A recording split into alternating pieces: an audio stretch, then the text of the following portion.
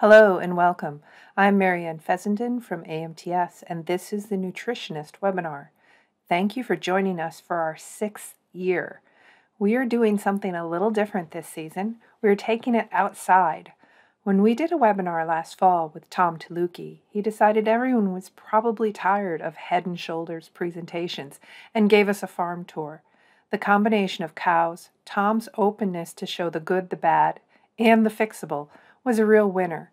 It inspired us to make the 2021 season a year of farm tours. We're going to be taking you to cows around the world. We have presentations from the Northeast to Midwest USA, tours of Brazilian, Russian, South African, UK, Italian, and Canadian farms, with the nutritionists working them. We are also hosting 2 sheep nutrition-focused webinars in March and April. Look to the AMTS 2021 The Nutritionist webpage for our schedule. For all of the talks offered at 2 times, we have pre-recorded the presentation for the convenience of the presenter. We will take live questions at the end. I have co-hosts from various countries helping provide global perspective to the questions. Depending on how you are listening, you can submit queries through me or one of my attending co-hosts. We will read them and ask the presenter for you. After the webinar and question sessions are complete, I compile, process, and upload to archived videos and podcasts available on the AMTS website under the Webinar and Resources tab, respectively. Today, we are joined by Dr. Tom Tylutki, CEO of AMTS. Tom was raised on a 65-cow dairy farm in eastern New York State. He attended Cornell University, where he received his BS, Master's, and PhD in animal science. Tom's PhD work focused on predicting phosphorus excretions of cattle and implementing 6 Sigma quality control principles on commercial dairy farms. Upon completing in 2002, he continued with the development of CNCPS and began consulting with feed industry. In 2005, he left Cornell University to start Agricultural Modeling and Training Systems, LLC, AMTS. As a co-inventor of CNCPS, Tylutki has been focused on ensuring the core biological model is implemented correctly for day-to-day ration formulation. In his role at AMTS, Tom, his partners Caroline, Vijay, and Lynn, and their team develops, trains, and provides nutritional technical support for nutritionists and feed industry globally. Tom has over 150 publications, including journal articles, book papers, extension articles, and popular press. He is a member of the American Registry of Professional Animal Scientists, where he is a board-certified animal nutritionist. In addition to AMTS, Tylutki is a partner in a large dairy in New York State. His wife, Bonnie, is a veterinarian, and they have 2 children. They live near Ithaca, New York. After last fall's farm tour, we had many requests asking for Tom to really dig into his process when he walks cows. We decided to have Tom bookend our series this year, only to need to switch Tom and Sam's talks at the end to allow for harvest time in Sam's schedule. A couple of notes about the recording. In a few places, the cold weather presented a particular challenge. One section in specific, the sound was extremely wind affected. I dropped in subtitles for that short section. There are some gimbal rides, swooping, and lens fogging, but these sections are short and the information was valuable, so I kept them in. Enjoy the farm tour and enter questions in the Q&A tab or the chat window as you think of them. This is a more open presentation than usual. Much of the discussion will be question-driven, so we're looking to you to help us with that at the end. So now let's let Tom do the talking. Hi everyone, welcome to the beginning of the 2021 webinar series. I was supposed to record this video last week, but we got it to the point in New York where we were in the single digits temperature-wise. And since a good part of this is going to be outside, I decided that that was too cold to be walking around doing a video. So instead I put it off till this week, which is the week before it's being aired, and we've had snow. We've had a lot of snow over the last 3 days. To give you an idea, I'll show you some of the snow drifts around that we have. But in the last 3 days here at the farm, we are somewhere in the neighborhood of 27 to 30 inches. For those of you outside of the U.S., that's about 60 centimeters, 60, 70 centimeters of snow. So everyone's been focused on snow removal. So it's actually a kind of a neat time to do some of this because it's we get to see what is normal behavior. Nothing special, nothing set up. When we walk through some of these cows, this is what we see on a normal day. So what we're going to do, I'm going to go through, we've had requests from the last one I did to see and for me to discuss what I actually do when I walk through cows or when I visit a farm. So I'm going to do some of that. We're going to start with a couple groups of cows. Eventually, we'll get into some of the data on them. I will probably at some point tell you how much milk these groups are giving, but I want to give you something to think about right from the beginning. My approach to evaluating a farm is heavily dependent upon systems thinking and quality control thinking. I typically will not ask how much milk a group is giving, because if we look at it from a quality control world, milk production is the end product. That is the output. That would be like saying, hey, Ford is only going to look at the quality of their vehicles after it's all put together. When in reality, it's all of the intermediate points that are important for controlling. And the end product, if we go again with Ford, is that vehicle.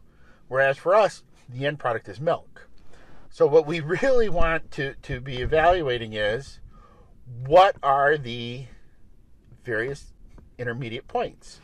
And in the case of cows and dairy farming in general, it's let's look at the cows, look at the feed bunk, etc. Okay, like I said, I'll get in showing you some data, but for now, we're going to start walking a couple groups of cows. All right, so I'm outside the truck now. It's a little windy, so I don't know how much background noise is going to be in. But just to give you an idea, these are some of the snowbanks. Give you a perspective. There's my hat. That snowbank is, I can look just eye level to the top of that snowbank. It's not super pretty how it looks, but it's okay. So let's walk into this barn. Now, the first thing you'll notice when we walk into this barn is the starlings have invaded today, which isn't surprising with all the snow and all the wind. And they'll eventually head out on us, which will be nice. We'll get a nice picture of them heading out. Okay, so 4-row barn. Each group has 120 stalls, and let's go in with this group first. Okay, so we're getting wind on this end, so you see snow on the stalls, not a lot of cows on this end, which isn't surprising. So what am I doing? What am I looking at when I'm doing these? Okay, my objective. Okay, so what am I looking at? Okay, how is she laying in her stall? Okay, we don't have a lot of cows laying in stalls right now, but that's okay. We'll get into some others. She's laying pretty comfortable. I'll look at hocks. You can see we've got a little bit of rubbing off there. That could be from this pen. It could be from the pen that she came out of before. looking at body condition. Okay, you never hear me talk a lot about these are my target body condition scores, because to me, doing a target body condition scores, I don't really like it, because they, if you look at the actual data in terms of body fat composition versus body condition score, it's not very clean. There's a lot of variability, and in reality, I deal with 3 scores: too thin, too fat, just right. And this group, I'll tell you right now, is our fresh pen. So all these girls, now it's not a traditional fresh pen where cows would be in here for, say, a week, 2 weeks, 20 days. We may have some cows in here that are 40, 50 days. It all depends on how crowded the other pens are in the barns. So we've got a pretty well mix in this group, and it's all animals, first lactation heifers all the way through mature cows. The diet, I'll show you the diet maybe, but it's got a fair amount of starch in it. So let's talk body condition score on these girls. So if we take this girl here, okay, to me, looking at her, I call her, she's what I consider just right. She's not carrying a lot of excess condition. She's not carrying a lot of visible at all. And, you know, is she a little lame? Looks like she might have a little issue with that right rear foot. So that might be part of her. This is a first calf heifer. And if we look at her, she's fine. I like her. She might have a little excess, but she's actually looks pretty clean when you look at her across her top line. There just seems to be some patchiness around her tail head, which is tricky because we could have a similar conditioned heifer if we were in a dry lot that would not show that patchiness, or a diet that was heavy in hay. All these cows, the way they deposit body condition, where and when, kind of depends upon the diet as well. So I take all that into consideration when I'm looking at these girls. We look at these girls throughout here laying. You'll see a fair number of them are ruminating. I'm not sure. I think we're getting close. This group will be going into the parlor here probably in the next 20 minutes, half hour. So they're starting to congregate down towards that gate. We actually see some cows showing estrus in this pen, which is great. I watch how they walk. I watch how they stand. Well, and that cow is standing really well. And I also look at, this may seem a little odd, but how friendly are they? To me, I think cows like this that are coming up trying to lick me, this is normal cow behavior. This is what I expect to see out of cows. They are curious. They want to know what's in their environment, who's in their environment, and they will come up. I think there's a lot of things that can be said about feeding in relation to this style of cow friendliness. I think cows that are subclinical acidotic don't want to be around anybody. It's just like us if we've got heartburn, and they want to just be left alone. As these girls are curious, be it first calf heifers or mature cows. You can see clean, well bedded. These are mattresses, but we won't talk about that. We're talking cows today. And there go the starlings, all flying nicely out of the barn. Now it is cold in here. You can see there is no insulation, so these girls are carrying a pretty good hair coat. It's okay. So overall condition score on these fresh cows, I'm pretty happy with. This is kind of showing kind of my ideal range. I don't like seeing fat cows. I don't like seeing real thin cows. I like to see a nice uniform group. And as we walk down through these cows at the feed rail, you can see that they are pretty consistent in terms of where we are on body condition.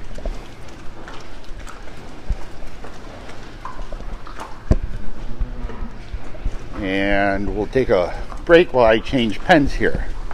Okay, we're in the next pen now, and these girls, these are the old girls. They are 4th and greater lactation. Come in here like 50, 60 days in milk, and they may stay here right until they're dried off.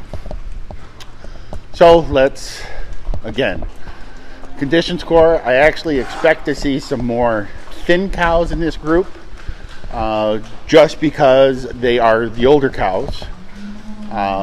They seem to self-select in terms of what their survivability is.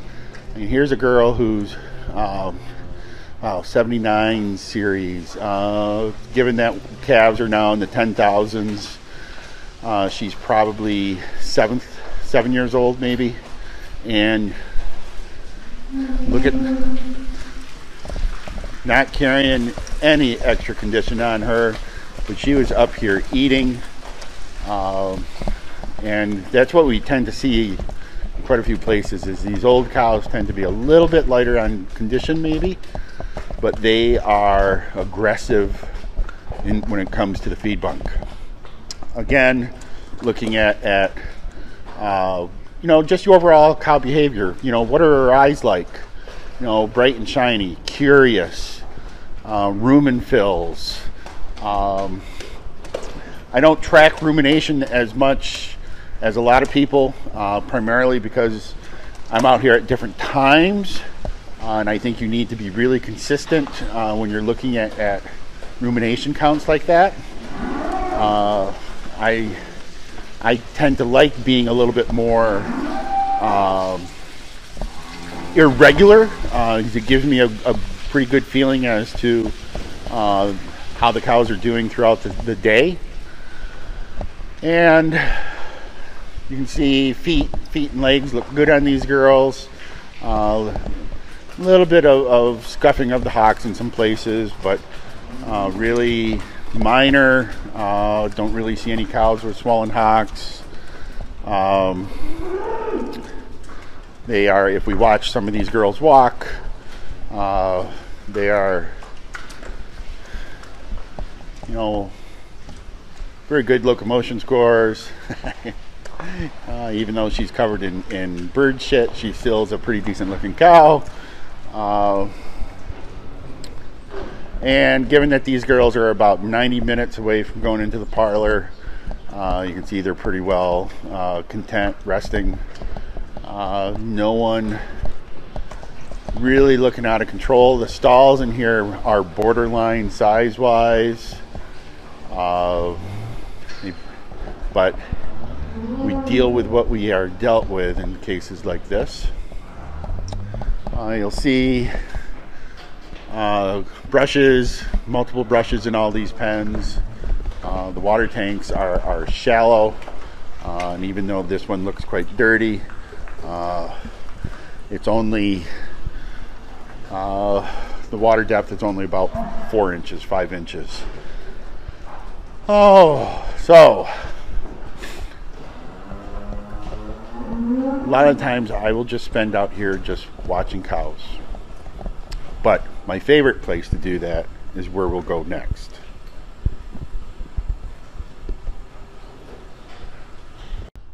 Okay, my favorite place to be is right here in the feed alley. And I will just spend lots of time watching cows eat. Okay, so this fresh pen, as I said, they're getting close to going into the holding area, so that a lot of them are up and eating. So I'll just stand here and watch and observe their eating behavior. And you'll notice I didn't talk at all about doing shaker box stuff. I do shaker boxes for two reasons.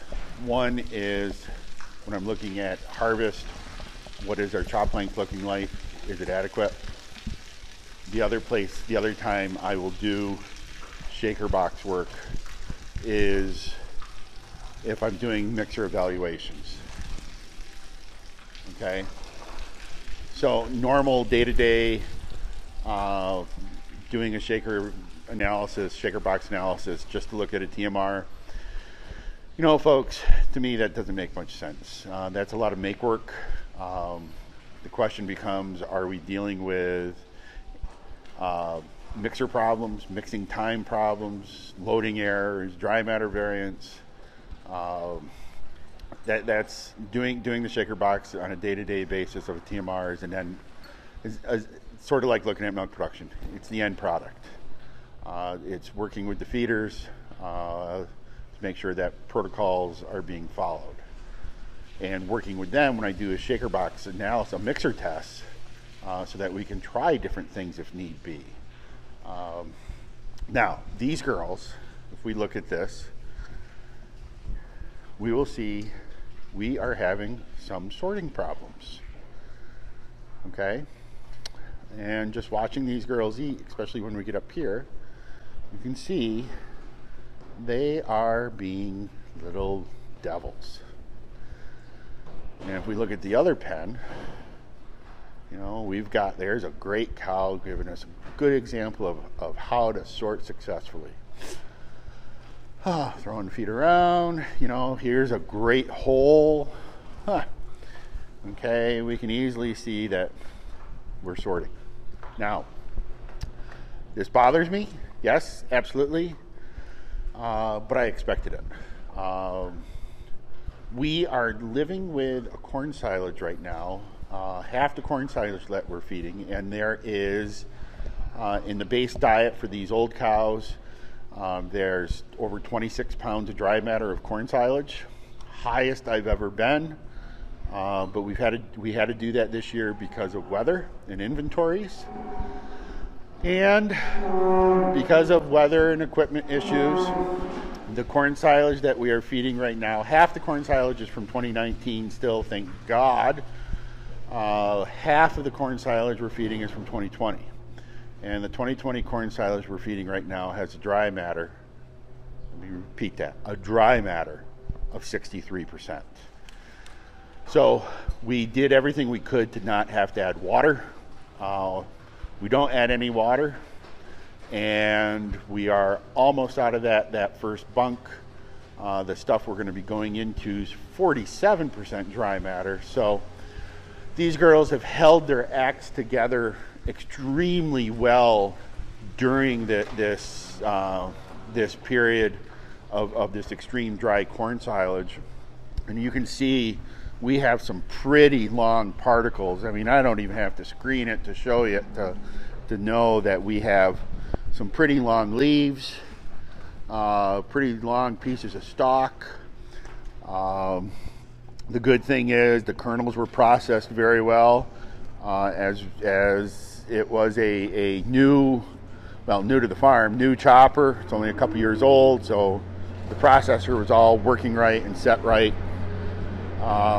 If we had poorly processed corn, we would be in serious trouble.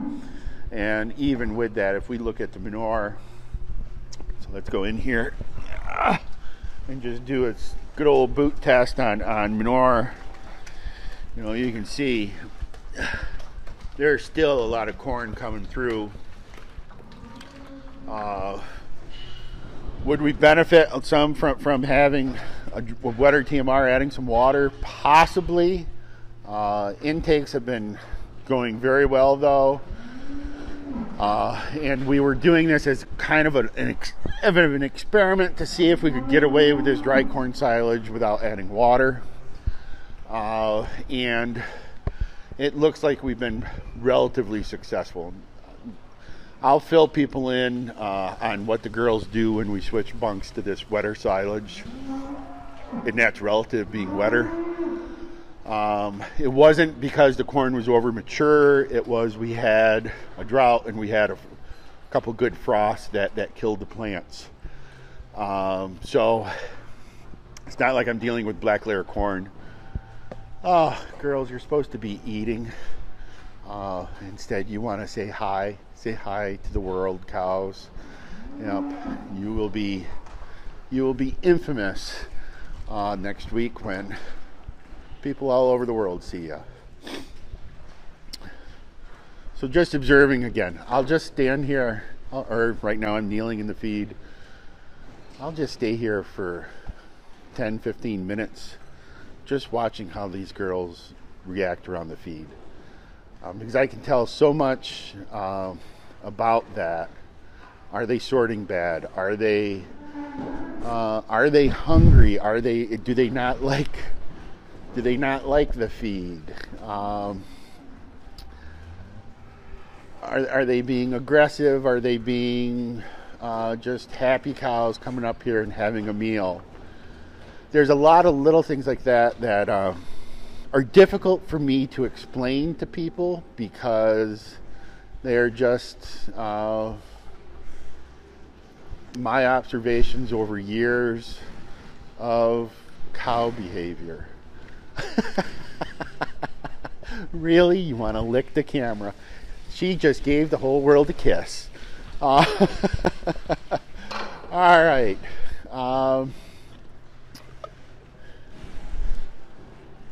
If there's questions about anything that we're seeing here, folks, I'll be happy to answer them when we're live with you. But these girls, for being the oldest cows in the herd,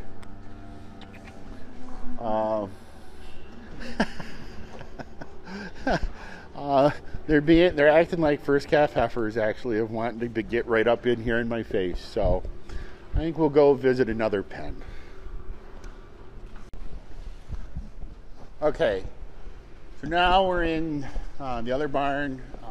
This is a 6-row barn, and this first pen that I'm by is first lactation heifers. Okay, and I'm looking at the same type of thing. Uniformity in body condition, which as you go through, we'll go behind them, but they are pretty damn uniform. These girls seem to be doing an equal amount of sorting. Again, dry matter of that corn silage is a major factor related to that. It looks like if we get down here to this end, we might see what some of the refusals from yesterday look like. Obviously, a protocol was not followed as to getting all the refusals out. It is an issue, is following protocols. We see it all over the world, don't we, folks? And you can see we're getting a pretty good sorting level here.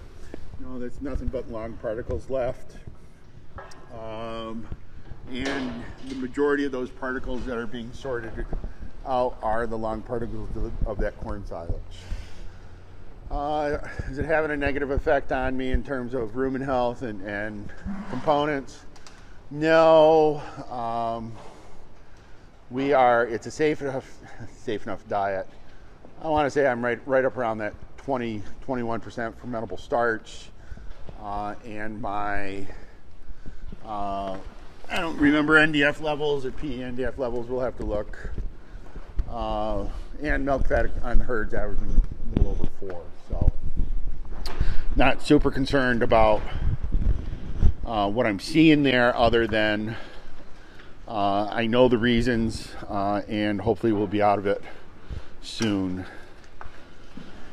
The reason we didn't want to add water, well, first of all, why didn't we add something like whey or molasses? We don't have any tanks. I looked at bringing in molasses instead of just doing water. And molasses is, around here in upstate New York, is more expensive than corn by a lot, especially if we were to put it on a dry matter basis. So we nixed that idea. We thought about doing whey, but again, we'd have to put a tank system in and like that, and especially during this weather, finding a place to do it where we wouldn't be dealing with freezing Somewhat of a challenge. We figured we'd go through at least a few months, see how the girls behaved, and if we decided we needed to add a liquid, we would do it. But from what I've been observing from these girls, I think we're going to try and sneak away without having to do that. So as you can see, the girls were doing a very nice job of visiting us, saying hi. Again, these are first calf heifers from calving up till about maybe 200 days of milk. So the average age in this group is like 23, 24 months. Yes, that's the average age. Okay, we start looking at consistency in body condition score, consistency in size, consistency in manure. We've been holding pretty good consistency on all of that if we look across. Okay, there's some fresh manure. Yes, girls, I know. Okay, so we've been doing pretty good. Let me step in here alongside of them, okay, and hold it up so you can see. There's the consistency and size of these heifers. You can pretty much run a straight line across all of them, so our growth is pretty consistent on these girls.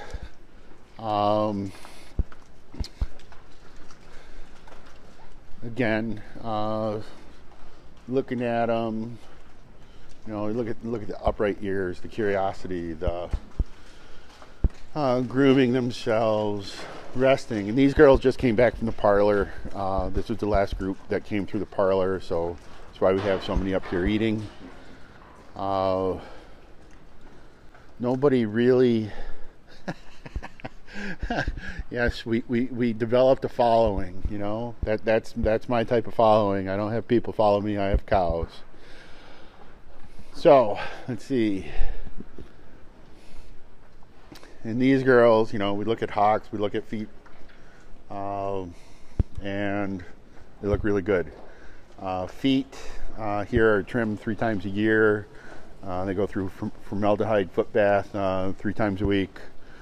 We did have a problem with warts in the past. We got that all kind of controlled with the formalin. And that's pretty well where these girls are. So what I think we'll do is we'll step over to the next pen. This will be the last pen of cows that we go through today. They are the late lactation cows, and it's a mixed group. So we'll see if there's a potential for having any fat cows. We'll find them in that pen. Be right back.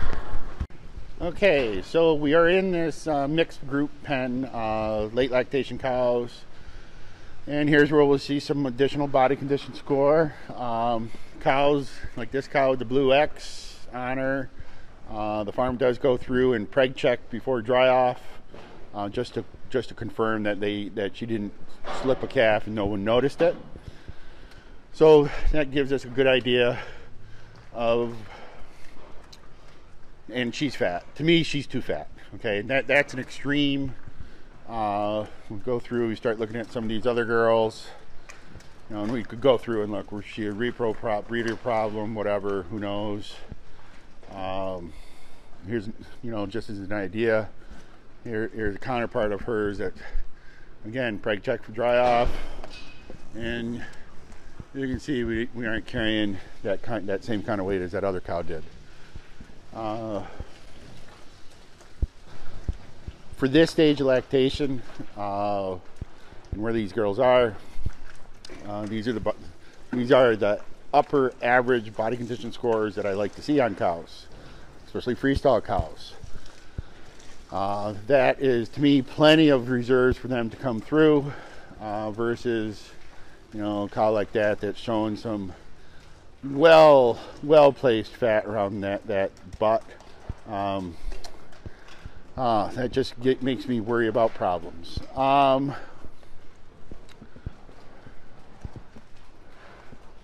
And then again, with the level of corn silage that we're having to feed and the digestibility of the starch, probably seeing a little bit more extra condition than I would like. But on average, again, that's what we're dealing with, is the average of these groups.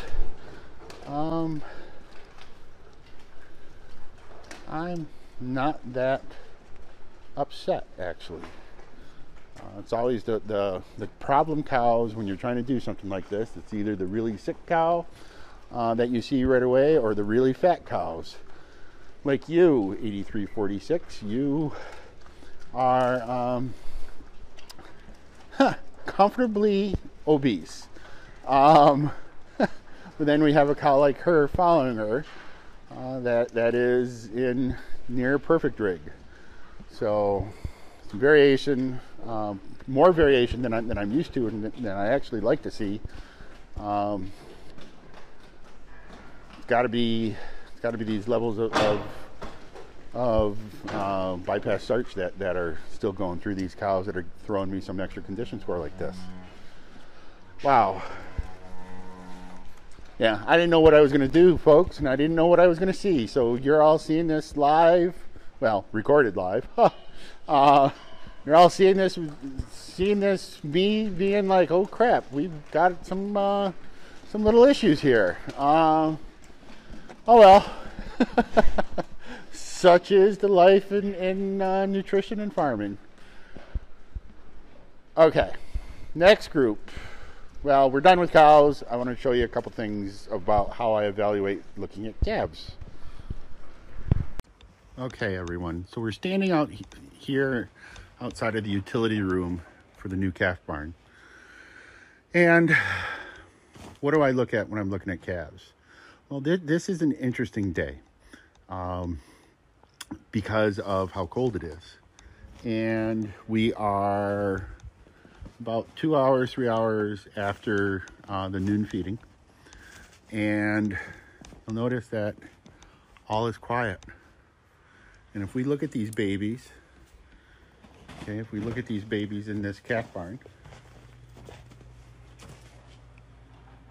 you'll see that they are resting,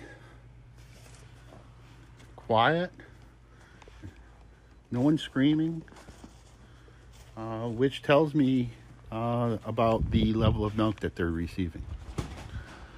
If we were to go on a farm that's only feeding 2 liters or 2 quarts of a 20/20 milk replacer twice a day, you walk out here in the middle of the day, these calves are all up screaming. And it's not because they're healthy, it's because they're hungry and looking for food. These little kids are all less than 10 days old, looking at their size. And you can see, now even though there's snow, there is calf grain that's been offered to them right away. Here's a little girl that's obviously a little sick. She didn't drink her noon feeding. There's one that's been nibbling at calf grain already. Back there sleeping. And to give you an idea of the amount of snow, folks, okay, let's look at these hutches. Yes, that is a good amount of snow on that hutch. Now the nice thing is that's insulation. So if we come around and look inside of these, which I think there's probably calves in here. Oh yeah, there's a baby in there. You know. Okay, so clean, dry, lots of bedding, get out of the wind, and yet they want to come out and say hi. So I'm looking at, what are we seeing in terms of scours, consecutive numbers? Okay, now I'll tell you, if we would have done this 3 weeks ago on this farm, it would have been a different story. Had a different young stock manager, and she was terrible. We were dealing with extremely high calf death loss, and it was, the farm's going to be paying for that for a couple years. Now this new young lady that we have is phenomenal. Even to the point where the guy who buys the bull calves from the farm was willing to pay extra this last week because of how much healthier those bull calves were. So that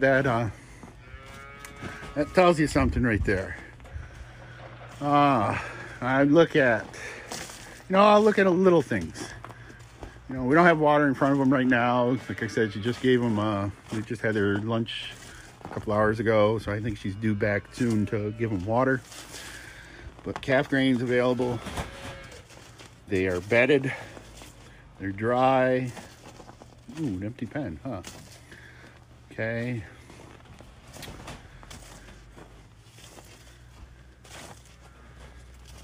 Looking at them in there, they're perky. Feeding these calves high levels of milk changes your approach to evaluating calves. Middle of the day, post-feeding like this, I actually expect them to be laying down sleeping. I don't expect them to jump up, and come running at me screaming.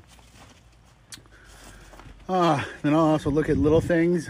And this is I do this in all the barns actually, and it may sound a little odd, but we know, even though protocols and treatment records and everything say everything should be written down, a lot of the times that these numbers aren't written down.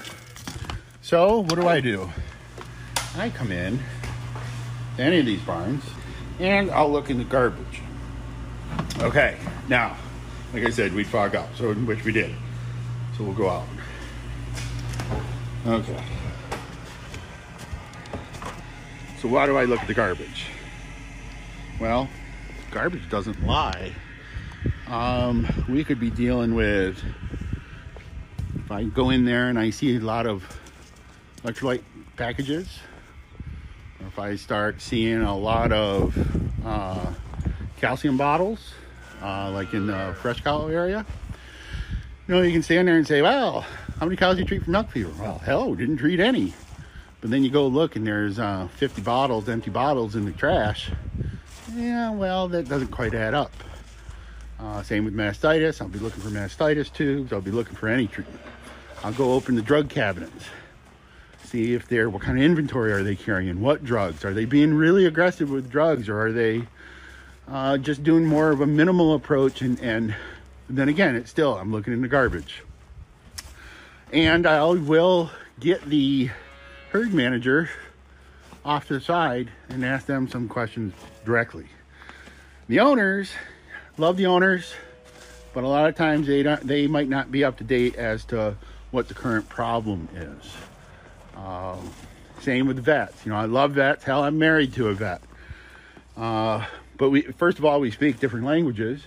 And vets are generally dealing with clinicians, I'm saying, not vets that are nutritionists, but clinicians, typically dealing with the problems of the day. And again, back to systems analysis, the systems approach, the problems of the day are an output.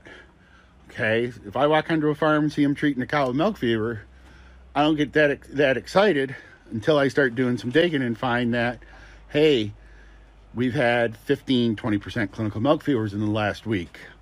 Okay, now I'll go through and we'll evaluate and possibly make a correction. First of all, see if protocols were being followed. But then once that correction was made, I also tell them, I don't expect to see a huge change for 2 or 3 weeks. So if I get a phone call tomorrow saying, hey, we just had 5 more cows with milk fever, no, don't, because we can't fix it that fast. So I truly believe that we need to be educating our not only the owners, but also the managers to be more prepared to, what to expect as to nutritional changes and time that it requires to get responses. All right, so this pen, okay, you can see these girls, these are weaned and, calf grain and water. And yes, there's a little bit of ice on that water. But again, overall, looking at these girls, laying there, ruminating,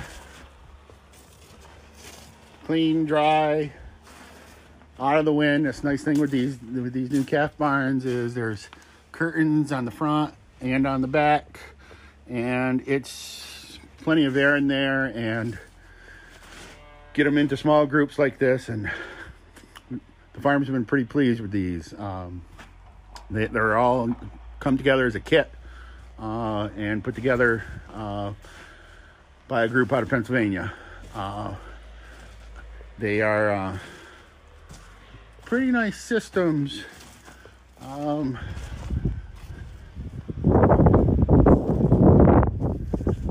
was going to do something where I was going to show you what the brand was without saying the name, but I guess I can't do that because I can't find a sticker. Anyway, they're sturdy builts out of Lancaster County, I think. Been pretty pleased, like I said. Okay, let's see where we're going to go next. Okay, everyone. First of all, note to self. The gimbal does not really like the cold that well, and I think that's why it was bouncing all over the place on me. As I'm now in the office, it seems to be behaving a little bit better. So we'll show you some numbers. So first, this is just the monitor report from Dairy Comp. You can see, if we look at the Feb 1st column right here, 777 cows milking, 105 dry. Some of that dry also includes some first calf heifers or springing heifers that are in the close-up dry cow pen. 84 pounds of milk, yeah, whatever. Okay, let's get down here to the bottom. Calving interval, 372 days. You can see that's been pretty consistent throughout the year. Actually down a couple days from peak earlier in the year at 374. Age at first calving, straight across, 21 months.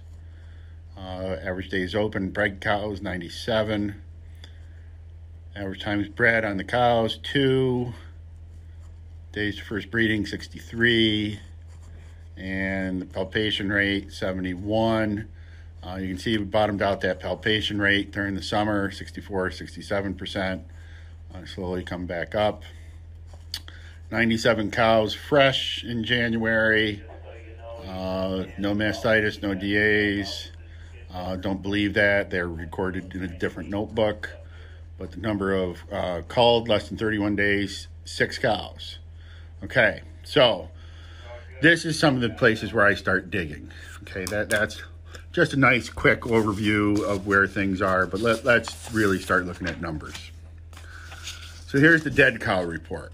Okay, now the dead cow report to me is pretty interesting, and most farms haven't expanded the car codes in Dairy Comp to really split this out. A lot of people stick with the default values from Dairy Comp, which would be like the feet and legs, low production, breeding, sick, died, mastitis, and abort. This farm actually added reasons why they put cows down. And you can see if we look at that January, 9 out of 51 cows that left the herd, 4 of them were put down because they were sick, 2 because of mastitis, 4 for aborts. Mastitis is up there, and we'll come back to that one, and 19 cows for breeding. Now that mastitis, I actually see that because the other one that I like to look at, find the correct report, is this one, events. So this is events for Lecgrin 0 for the month of January. Okay, 115 cows fresh, 8 were sold in the first 31 days, and there were 3 RPs recorded. The RP records are pretty good. I'd believe that. It might probably underreported, like most places, but let's dig into these cows that were sold, because those are the failure cows. So if we look at the cows, just the reasons why they were sold in the first 31 days post-calving. We have mastitis, an abort, a cancer, 2 died, don't know the reasons, 3 more mastitis, another abort, and on day 32 there were 2 cows that were sold because of off-feed. The off-feed, we've been really watching that closely because of this dry corn silage. And I actually, a couple months ago, added, when we got into this corn silage and knew what it was going to be, I actually added a bacillus product that had some neat data showing its relationship with Clostridium like that. So I did actually, first time ever, folks, done a feed additive like that. And I can say that just watching the hospital pen and these cows that have been sold because of off feed, I'm pretty well convinced that it's helping maintain intake and cow health with these forages that we've got. But the big one to me is you look at across those, nothing nutritional as to reasons why or dry cow problems. Well, I'll take that back. Nothing nutritional dry cow related, but the mastitis is an interesting one. Did the farm see a blow up in fresh cow mastitis? So that would be something that I would throw out and discuss with management. Okay, now, always get questions on, well, let's do this one first. So this is just a little report that I put together called TOM. So it's by lactating group, cows in pen, age, lactation, yada, yada, yada. And I will tell you that our milk is down. We're down a couple pounds at least with this dry corn silage, but components are up. So our energy corrected milk is still around 41, 42 liters. So 91, 92 pounds. We're holding pretty consistent there, and that's pretty good levels for where the farm is. Pounds of components, we're still meeting our targets.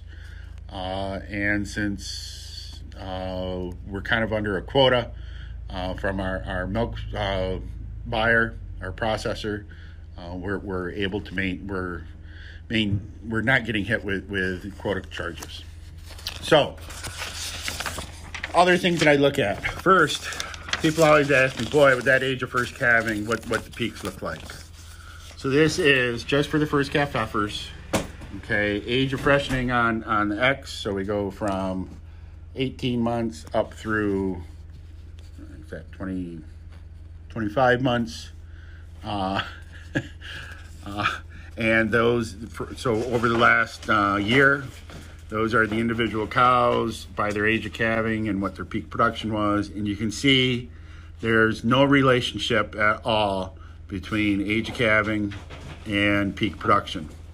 And actually, you can almost say that those 20-month-old heifers may be a little bit better than the 21-month age of first calving.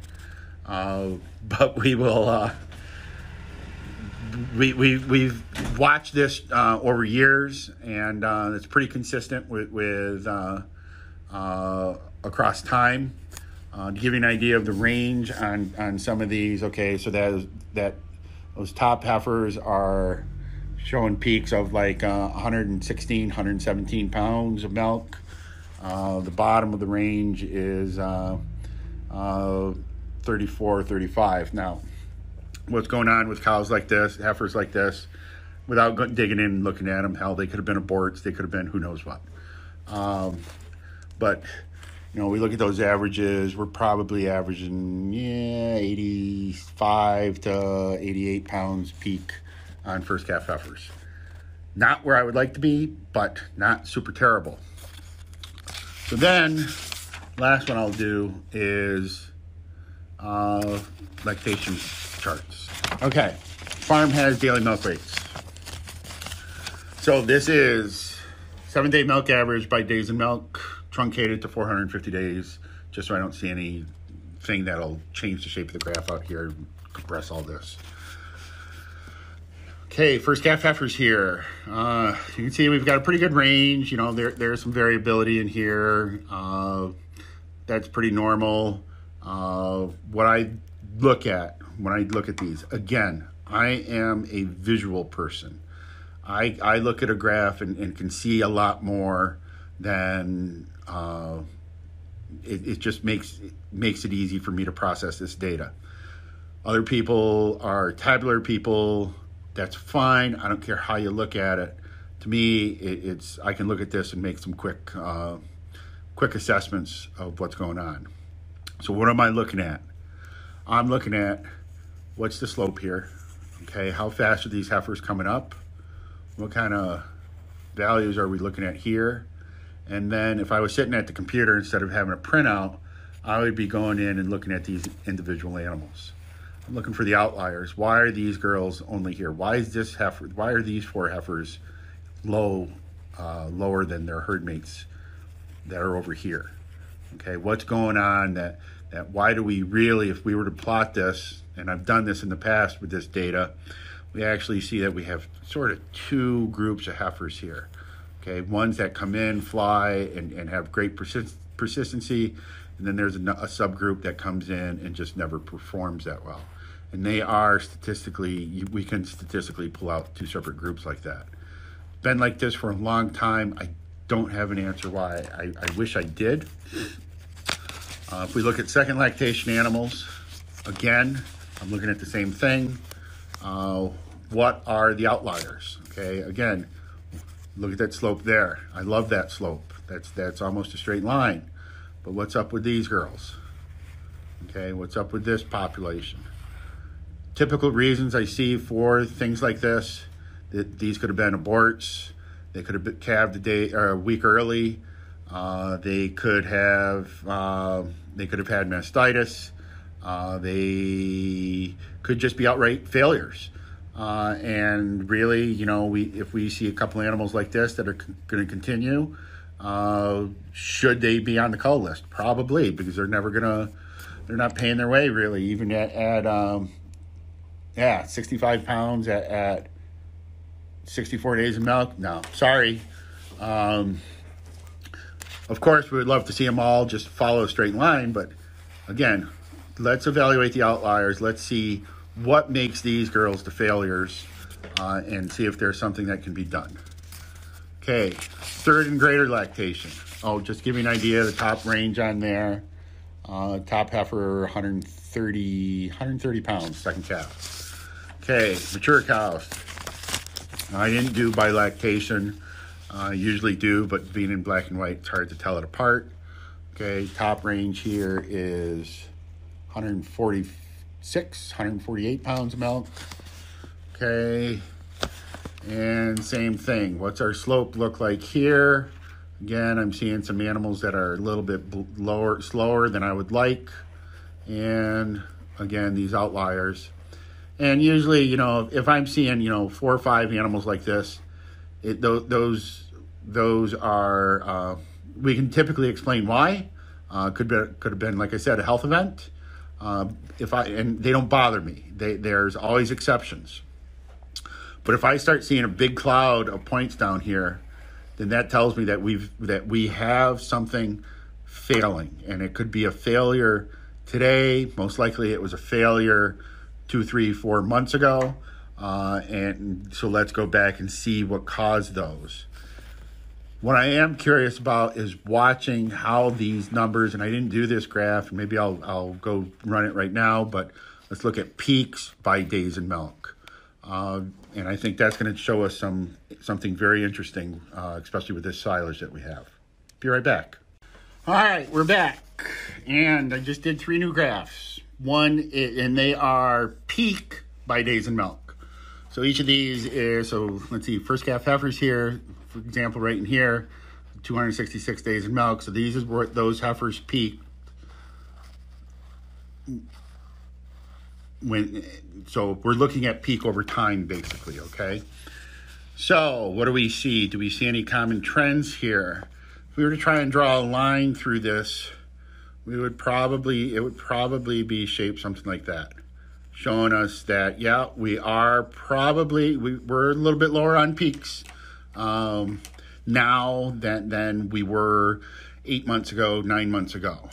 And if we look at the second lactation animals, okay, we can kind of see the same thing where we do have a slightly lower levels of peak now. Probably not a lot, but definitely, I think, a little bit lower. We look at mature cows, maybe, which is really intriguing to me because I thought for sure with this really dry corn silage that we would be seeing a pretty big deviation and losing peaks. So that gives me hope that we can maintain the levels of production that the farm's at, and we get into some better corn silage. Maybe we can pop those peaks some. Always does kind of surprise you when you start looking at these as to what how much variability there are in these cows. I mean, we're talking peaks anywhere from, let's see, 86 to 152 pounds of milk. That's a function of how Dairy Comp calculates peak, as well as the individual cow variability. So I'm used to seeing high levels of variance like this. Again, it comes down to, let's look at the directionality. Other times what I'll do is, well, let me do that. Just had an idea. Okay, so same graph, well, modified graph. This is, again, the mature cows. And now in this case, instead of looking at everything from day 0, I truncated it to days in milk greater than 45 and less than 365. Okay, so we're only looking at cows that truly are post-peak, peak levels. And I used the command with the /R to give the regression equation. So that's what this line is. This is the fitted line across all the data. And as you can see, there is a slope. So we are giving up, and the slope is 0.036 pounds. So cows that from 100 days ago actually were peaking 3.6 pounds higher than the cows that are peaking now. That is really what I anticipated. Not quite as hot. I expected higher. I expected that we would probably be 7 to 10 pounds lower in peaks because of this silage. So, not terrible, not great, but we just continue to feed it and we move on. All right. There might be some other things that I throw at you. I do have a list. It's called Tom's 20 Questions. When I do herd analysis, some of you have seen that. And it covers quite a bit of the things that we talked about. It actually starts with asking the farm some questions about their mission, vision, goals. And then it goes through some questions like, are they doubling birth weight by 56 days? What is the milk production of the first calf heifers as a percentage of mature herd? Things that are much more from a systems analysis approach. Maybe I'll throw that up as a slide or two when we are live next week. With that, folks, we'll be talking to all of you soon. Bye.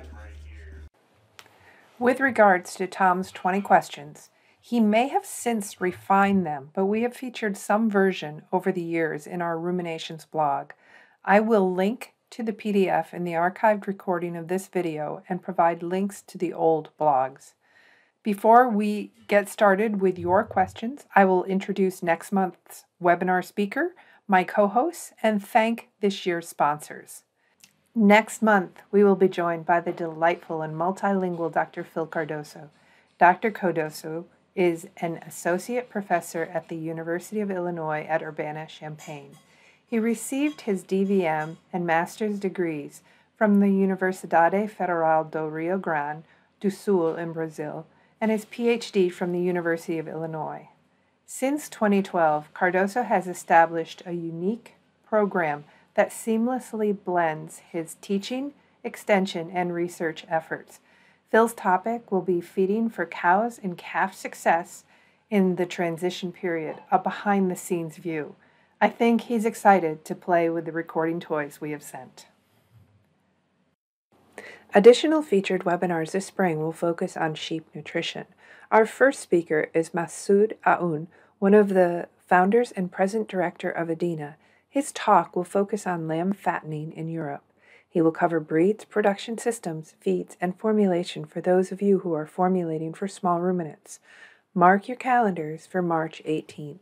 A second webinar in April with Dr. Philippe Hassoun from INRA in France will focus on milk sheep. As you know, these webinars take a lot of work and cooperation. The webinars are organized and produced by AMTS USA and Global. We were pleased to host the morning webinar with Elena Bonfante, AMTS Italian distributor and partner in Dairy Innovations, with Bill Prokop, who also joined us to provide insight and help with questions.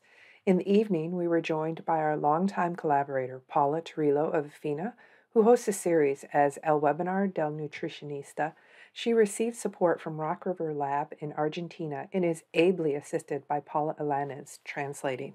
We also thank AMTS distributors who joined us in the evening webinar. From China, Sean Lee of Ansci Tech, Brazil, Marcelo Hens Ramos, director of 3R Lab, and in Russia, Vadim Bekchevnikov of Nova Lab. We are especially thankful to generous sponsors who make it possible for us to get great speakers and to manage the program. We thank our gold sponsors, Arm & Hammer Animal and Food Production, #ScienceHearted, the Canola Council of Canada. Learn more about feeding canola at canolamazing.com. Adina, experts in animal nutrition with expertise in plant bioactives. And Proteca, transforming the future of farm animal health. Our silver sponsors are Ajinomoto, superior nutrition through amino acids, and Virtus, both of whom have sponsored us from the start. Forage Labs, Dairyland Laboratory, and Dairy One, with affiliates around the world. Adiseo, rumen nutrition solutions to ensure animal performance, and Micronutrients, feeding the future. Our bronze sponsors are AminoMax, Purdue Agribusiness, Origination Inc., Phileo, Balchem, and the Milk Group. Each of these companies support education and research worldwide. We hope that you consider them in your formulation decisions. I have added the question and answer session from the morning and evening webinars. We have excerpted a short segment on Tom's 20 questions that he led off both discussion sessions into a short standalone segment on our blog. Tom and Bill and Elena, unless you want to talk more in these areas, we have some questions that are referring to the program, but I want to tackle some questions from Akira before we go into the program. Absolutely. Hi, Akira. He can't say hi back, but I'm sure he is. He's probably swearing at us. Probably. So his comment is the calves look really good. Yep. He's wondering what are the temperatures summer and winter? And then he's going to get into the nuts and bolts of what you're feeding and what your growth is during different seasons. Yep. Okay. So when I saw Akira throw that question up, I brought up quick some data for what the ranges are. Our warmest would be July and August, average highs of 26 degrees C. And our coldest is January and February, where we'll be -10, -11, our average lows. So we have a pretty good variation throughout the year. And not only that, when we look at precipitation, you can see this is number of days of precipitation per month. In this case, rainfall. If we look at snow, it's pretty much, if you don't like the weather in New York, you wait 5 minutes and it'll either rain or snow. So that means that we have high humidities during the summer and we have high humidities during the winter, which is a challenge because we always talk about THI in terms of heat stress. And the unfortunate thing is there's not a similar term for cold stress. We talk about wind chill, but if you are in a dry cold versus a wet cold, it's drastically different. Our wet colds are terrible. It just seeps into everything. several years ago, God, it's probably been 6 or 7 years ago now, we added a third feeding because we were looking at performance of the calves, summer versus winter, and definitely saw that we were losing gains. Um, I cannot give you an average kilos per day gain, Akira. What I look at is, are we at least doubling birth weight by 49 days? And I do that because just the variability in birth weights is really pretty high. It's shocking when you start looking at the birth weights of every calf, how, we can be talking full term calves being anywhere from 30 to 50 kilos. And we definitely see differences in how those calves perform. We actually tend to see that the calves less than 40 kilos are typically around 2.4, 2.5 times birth weight. And the calves that are over that birth weight will be 2 to 2.2 times birth weight when the system's working the way that it's supposed to be. Our new calf manager, she hasn't been there long enough for me to start looking at those numbers. And I'm hoping that just knowing how the calves are looking, that we're going to be back up where we belong, if not even higher. She's doing that good of a job. We feed 3 times a day, as I said. For the first 3 feedings are, the first feeding's colostrum, the next 2 feedings are transition milk, and then they go on to 3 times a day feeding. Up to 21 days, it's 3 quarts of milk in the morning and in the evening, and 2 quarts of milk replacer at noon. From 21 to 48 days, they go up to 4 quarts in the morning and in the afternoon, and in the evening. I'm sorry, 4 quarts of milk morning and in evening, and 2 quarts of milk replacer at noon. After the first winter of going to 3 times a day, I was joking around with one of the farm owners that once you start this, you're just not going to stop it. And when we were looking at the data, he's like, yeah, we're just going to continue this 3 times a day feeding year round. It is not pasteurized milk. And we don't use a balancer or anything.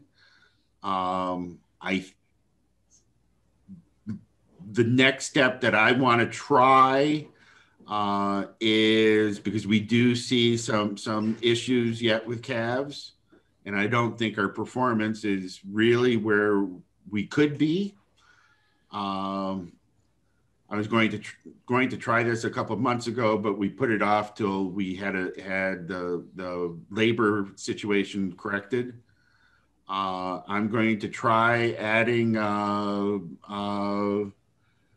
a specific yeast product that is in a liquid form that has some really cool data as to what it does to binding E. coli and Salmonella. So I'm going to see if we can use that as a replacement for pasteurization. So we'll see. I don't know. Tom? Yes. I know you worked quite a bit to develop a milk replacer. Are you not feeding that on that farm? It's being. Oh no, we are. We are. I wasn't Okay. going to go down that path. It's just because that always opens up discussions with Akira. Yeah. Okay. He knows Well, what milk I'm replacement thinking, is. given the meeting we had last week with a group, and I'm thinking we need to consider some more calf-based webinars, maybe in 2022. Okay. So there's a panel there. Akira had a sort of comment. Can I ask one question just to clarify? Yeah. So are these milk replacer feedings or waste milk feedings or milk from the tank feedings? What is the source of the milk here?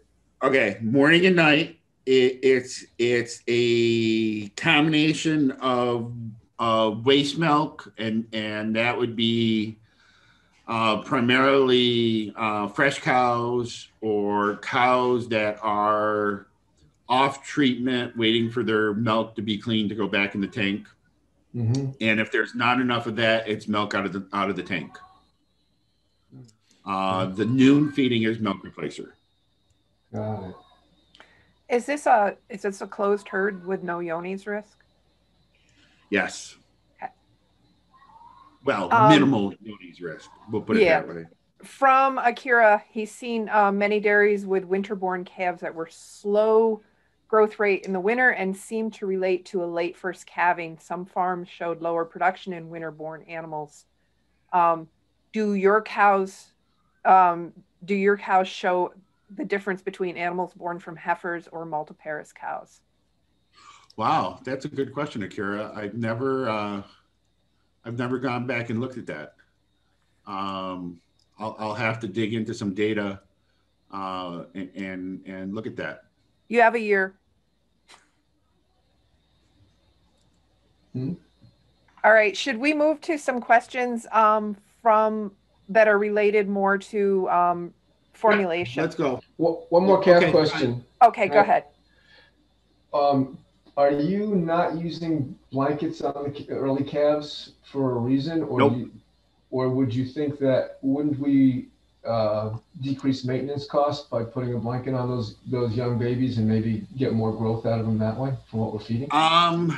Maybe, but I'll tell you, you get like when they're in the hutches, you get back in there in the hutches, and between because every hutch is bedded initially with sawdust and a little bit of straw, and you get back in there and it's warm.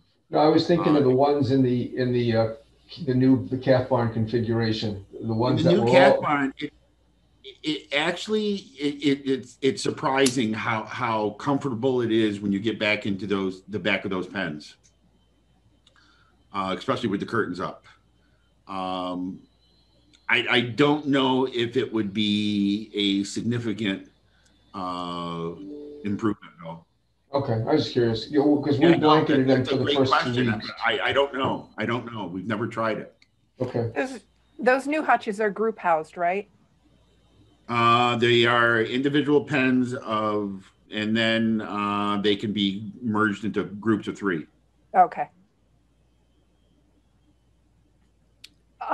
Should any more calf questions, or should we move into cow formulation? Let's keep moving.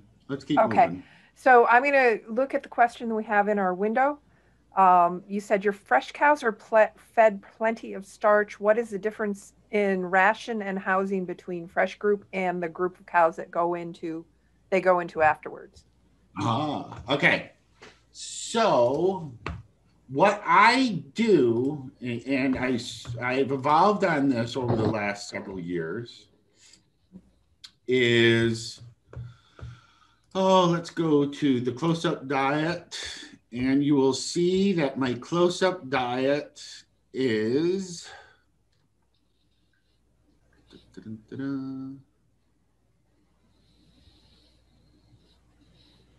I am at just 16.8% fermentable starch. Okay, and forage NDF as a percent of body weight is 0.71. And there's some straw, corn silage, some grass silage. And then they go from here to the fresh diet, which is basically the same. Let me make sure that I have. Hopefully this is right. I don't think that is right. We'll see.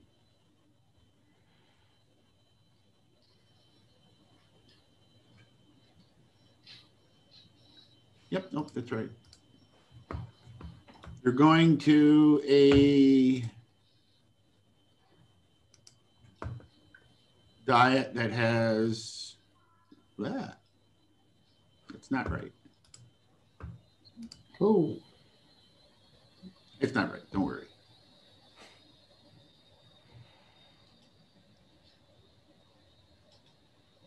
Probably pretty close.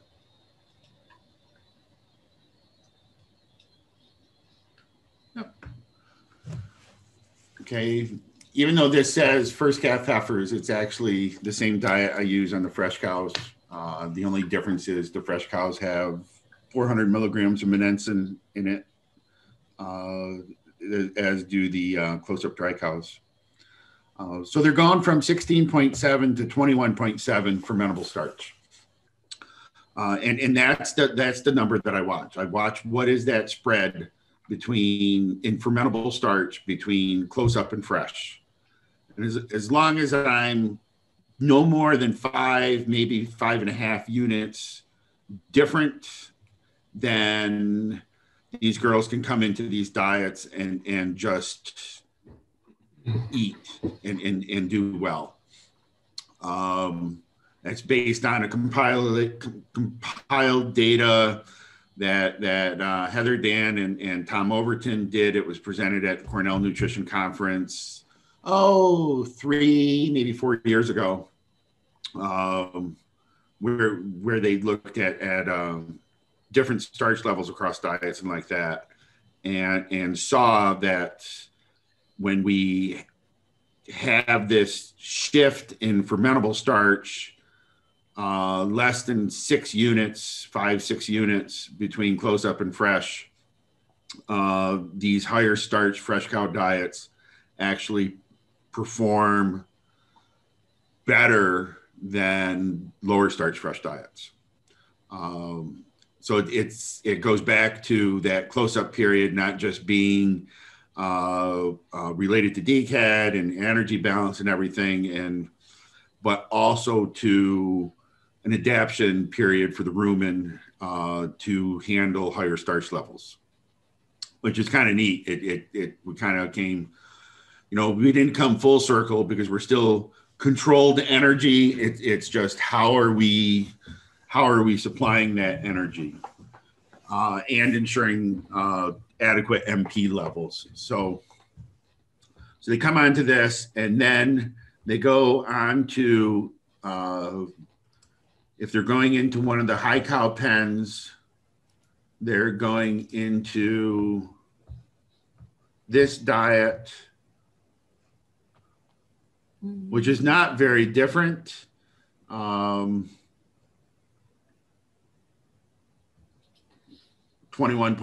fermentable starch at this point. So that there's really somewhat minor changes between those diets. And again, I just kind of have evolved this way. If anything, where I've made more adjustment in my thinking has been in that fresh cow diet, and adjusting those fermentable starch levels. And I really, really believe that if we take that into account, that spread in fermentable starches, we really don't need a fresh cow diet per se. A fresh pen, okay, fine, that's a management decision. But to have a separate diet, I don't believe anymore that it's really that it's a requirement. It comes back to how we formulate that close up and post freshening diet. Bill or Elena, do you have any thoughts in this area before we move to the next question? Basically use the same philosophy and, target MP with a low fermentable starch level, but the transition into the fresh cow is, the delta is 5 points, more or less, not more than that. So, I agree with Tom. I think that was the surrogate that was unknown when we used to have fresh cow diets that were, I'll put in quotes, safer than the high lactation diets. But once we understand, again, the model strength is understanding the site and extent digestion. Tom, do you consider the total starch at all, or just the fermentable starch? I just look at fermentable starch. And even when I'm optimizing, the numbers that I'm watching more, Elena, are I don't even really watch NFC anymore. And I don't really even watch PENDF. I'm watching PE carbohydrate C, and fermentable starch are my driving factors on the carbohydrate side anymore. Thanks. Thank you. Yeah, and you just covered one of my next questions that I had about PENDF. What do you do instead? Let's move to this is a question from Andrew, the maximum ME percent required that you run on a pre-fresh diet. That is a great question. And let's look to see where I am before I make a fool out of myself.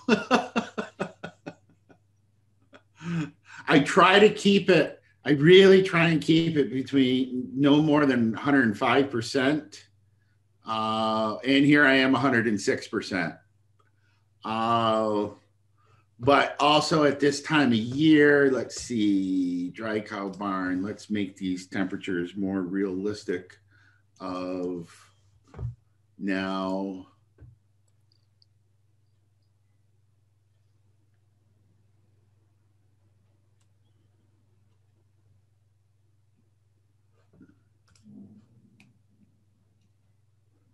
Still says 106.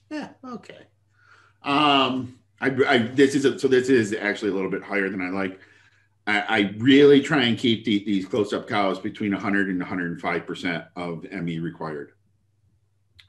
I'll never let them go too low, because that's definitely asking for problems. And I also believe that if we get them too high, that we start seeing this days to change condition score start getting up too high or too low. If we suddenly get that days to change down, like 100 days or 75 days, we pretty much can guarantee that we're going to be losing dry matter intake on those fresh cows.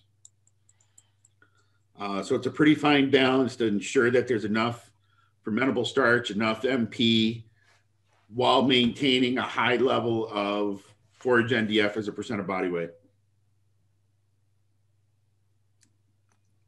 Okay, thank you. Next question I'm going to ask is, what are the CHOB1 KD values that are using for corn silage and cornmeal? Okay, so the corn silage, it's calculated off of whatever the 7-hour starch coming back from the lab is. So on this one,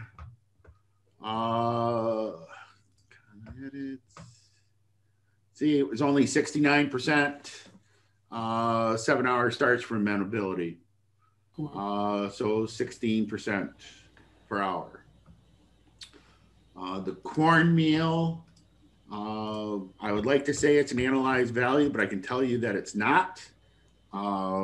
It's just having an idea of what our corn like is around here and such, that I've got it in here at 65% 7-hour starch. So that's a 15% per hour rate. That's going to vary pretty damn heavily where we are in the world, or even within the US, as to what those 7 hours are going to look like on dry corn. Okay, thank you. Next question is from Holger in Germany. He has 21.5 PENDF% of dry matter for high yielding cows combined with PECHOC with 5% in the dry matter, might the higher fiber digestibility cause lower levels in the NFC starch? Mm-hmm. What?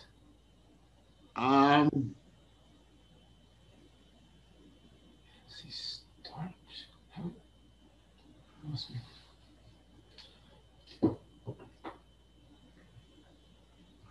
Okay, so first, that's a bit of a tricky one, because to be at around 5% PE CHOC and 21.4 whatever it was PENDF, he is using a fair amount of grass silage. That the chop length of that grass silage is going to come into play heavily on what we can expect on intakes on those cows. So, and then it could be really high acid grass silage. So the NFCs could look really interesting on grasses like that.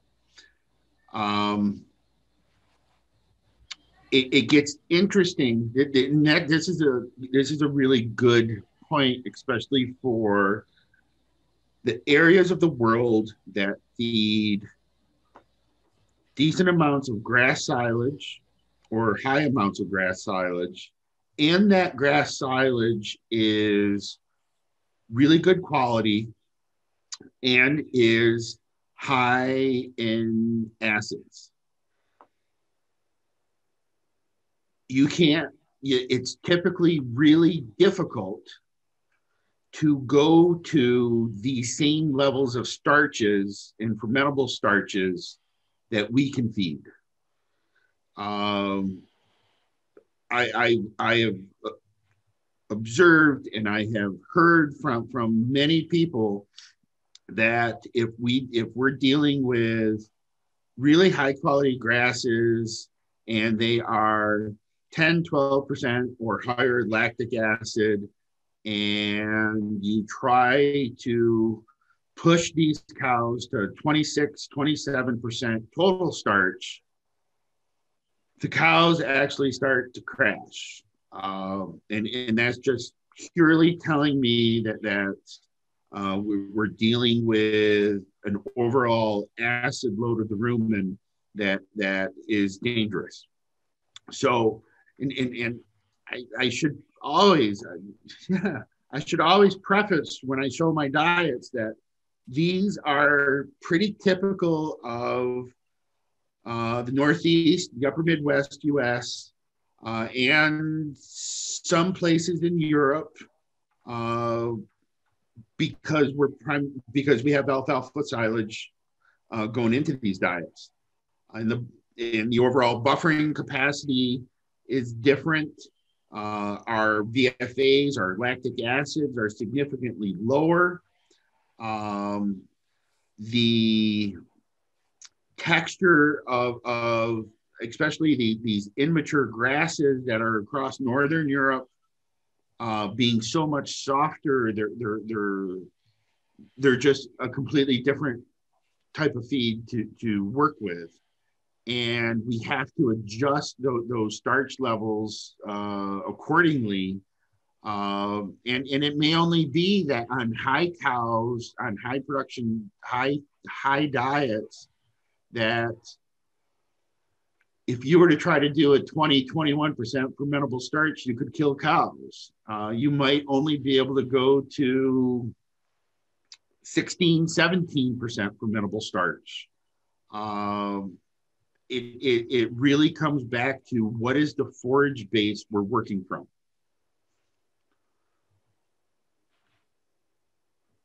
Okay, thank you.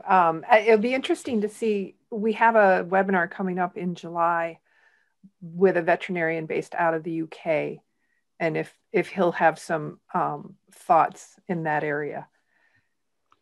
My question here from Jim is, where might fermentable starch limit meal size in the a la Mike Allen's hot, fresh diet? Can you, and this is sort of multi-step, or he has multiple things he wants to ask, can you get away with a higher delta with high straw close-up diet relative to longer retention of UNDF through calving and for several days, more digestion with higher straw diets? Okay, so these studies it's interesting, Jim, because if you go through Mike's data, sometimes they saw an intake reduction and sometimes they didn't. And that is what motivated both Heather and Tom to do trials. And in Heather's first trial that she did and presented at CNC several years ago, it definitely supported the idea that going to a high starch fresh cow diet reduced intake and reduced milk. When Overton's group did it, they didn't see that. They actually saw that the high starch diet outperformed the moderate starch diet in the fresh cows. That's when the two of them got together and pooled their data and saw that the difference in starch content in the close-up diet was significant. I want to say it was like 3 or 4 points different between the minor trials and the Cornell trials. When they took that into account and looked at the fermentable starch levels, then that's when they saw that we have to keep that change in fermentable starch at a moderate level, and going with these lower starch, higher straw type diets, actually from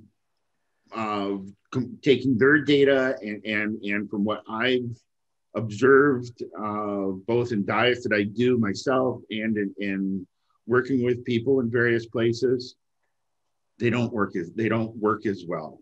And I think if we go back to that the original concept of the Goldilocks diets, one of the things, and Bill can jump in here, one of the things that never gets talked about is really what do those fresh cows do, and as well as the high levels of RUP and including a lot of blood meal that were used in those Goldilocks diets. Now it gets confusing as all hell, because there was just a paper in Dairy Science from Drakely's group that looked at the difference in performance and everything in a 1 group versus 2 group dry cow program, and then overall fresh cow performance, and they didn't really see any difference.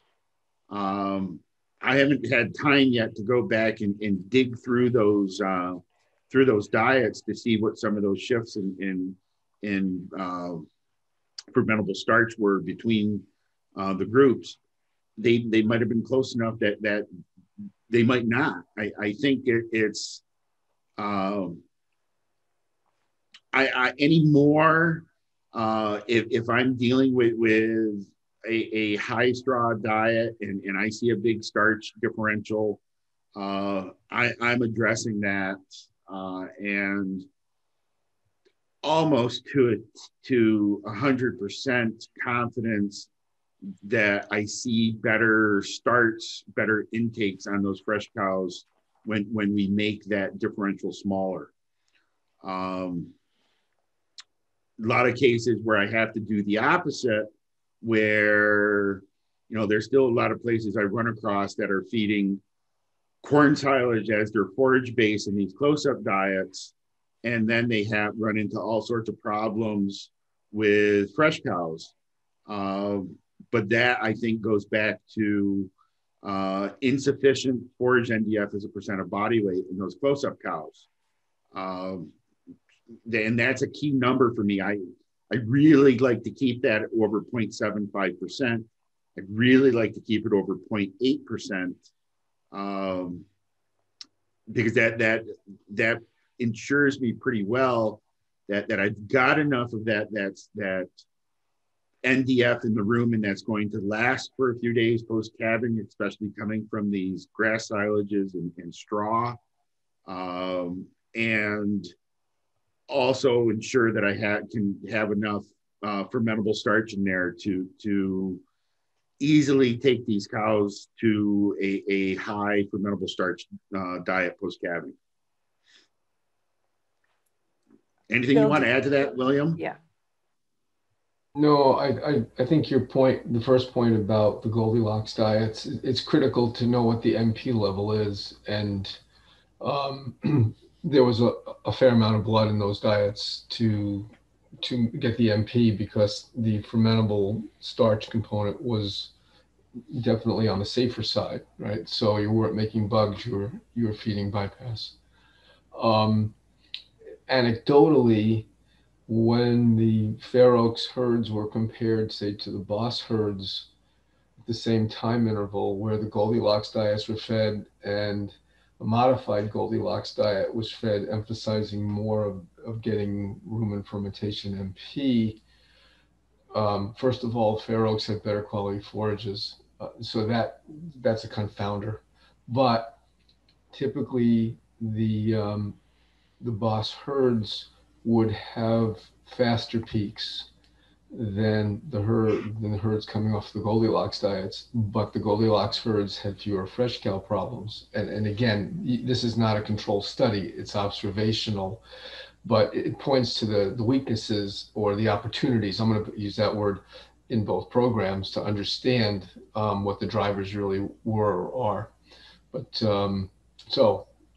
yeah, they can both be made to work, but you have to know the limitations of each of the systems. Okay, so thank you both.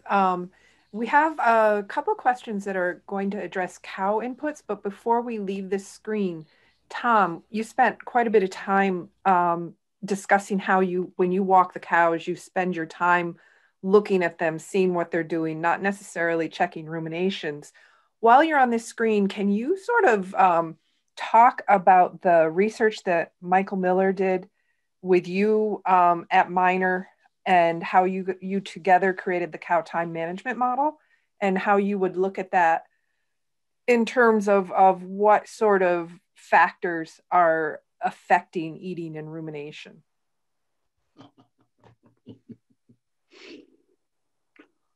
Oh, wow. Okay, let me come back to that in a second, Marianne. Okay.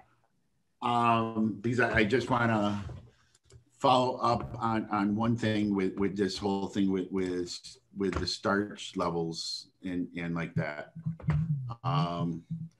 If we look at, I just want to throw up a reference quick for people to go find.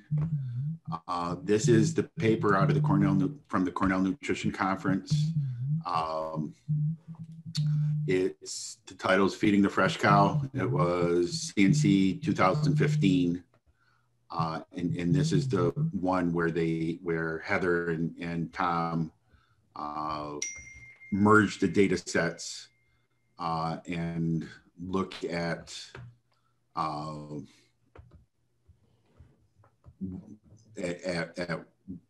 the shift in performance and like that. It goes back, and you can go back to, I think, do they have a graph? Yeah. Okay, so we've got some of the graphs in here. I think that's from the Cornell study. So again, 2015 CNC, primary authors McCarthy. I'll include a link to that when I put up the recorded webinar. Okay. Okay. Yeah, that was for me the clarification point, and that's when I made some adjustments and that differential between pre-fresh and fresh fermentable starch levels. Okay, so yeah, I I'll put it this way, folks. If you want to count ruminations when you're walking through pens, that's great. But you have to be consistent in your times that you're visiting those pens. And as long as you're consistent, you can do it. To me, to put it very simply, I'm pretty damn lazy. But at the same time, I just read cows. I can't explain it to anybody. People that have walked cows with me have asked me to explain what I'm looking for, and a lot of the times I can't. It's just this. I've been around cows my whole life. It's just you call it a sixth sense of what I have. Hell, even when I was an undergrad and we were on a farm tour, I saw a cow laying out there with metritis, and I told the dairy owner, and he looked at me and he's like, huh, "You want a job?" I'm not really a people person. I'm much happier walking cows and talking to cows. So I can tell a lot just from the way my brain works versus focusing on counting numbers and counting things and like that. I'm sorry, I can't explain it more than that. It's like having perfect pitch, Tom. Yeah, I think it is. I think that's a good analogy, Mary Ann. I don't know. The girls talk to me. Now, one of the things that it's been intriguing to me has always been that this cow resting time, cow eating time. Rick Grant and I, probably been 10 years ago, tried to build a model for that. And actually, I know a farm that used that original simple model to make the decision to build a new barn because of overcrowding. And doing some actual data collection using leg transponders, we found that the model severely underpredicted the response. Directionality was correct, but the actual resting time difference was about 50% greater observed versus predicted. So we put it on the shelf, always dreaming of coming back to it. Then Michael Miller went to Minor to do his PhD, and one of his projects was to revisit that model and try to improve it.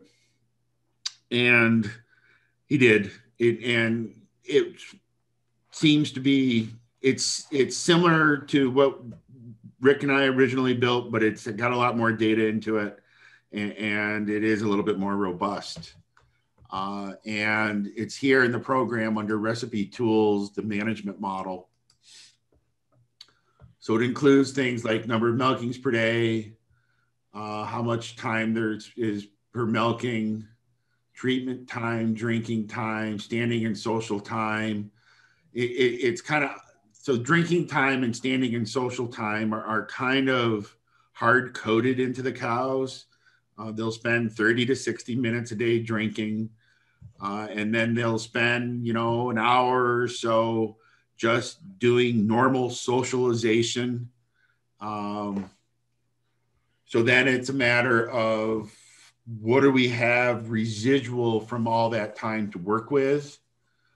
So we can look at you know, what are we doing for overcrowding? So if we take, let's say 130 cows in a pen that's got 100 usable stalls, and we'll say that we've got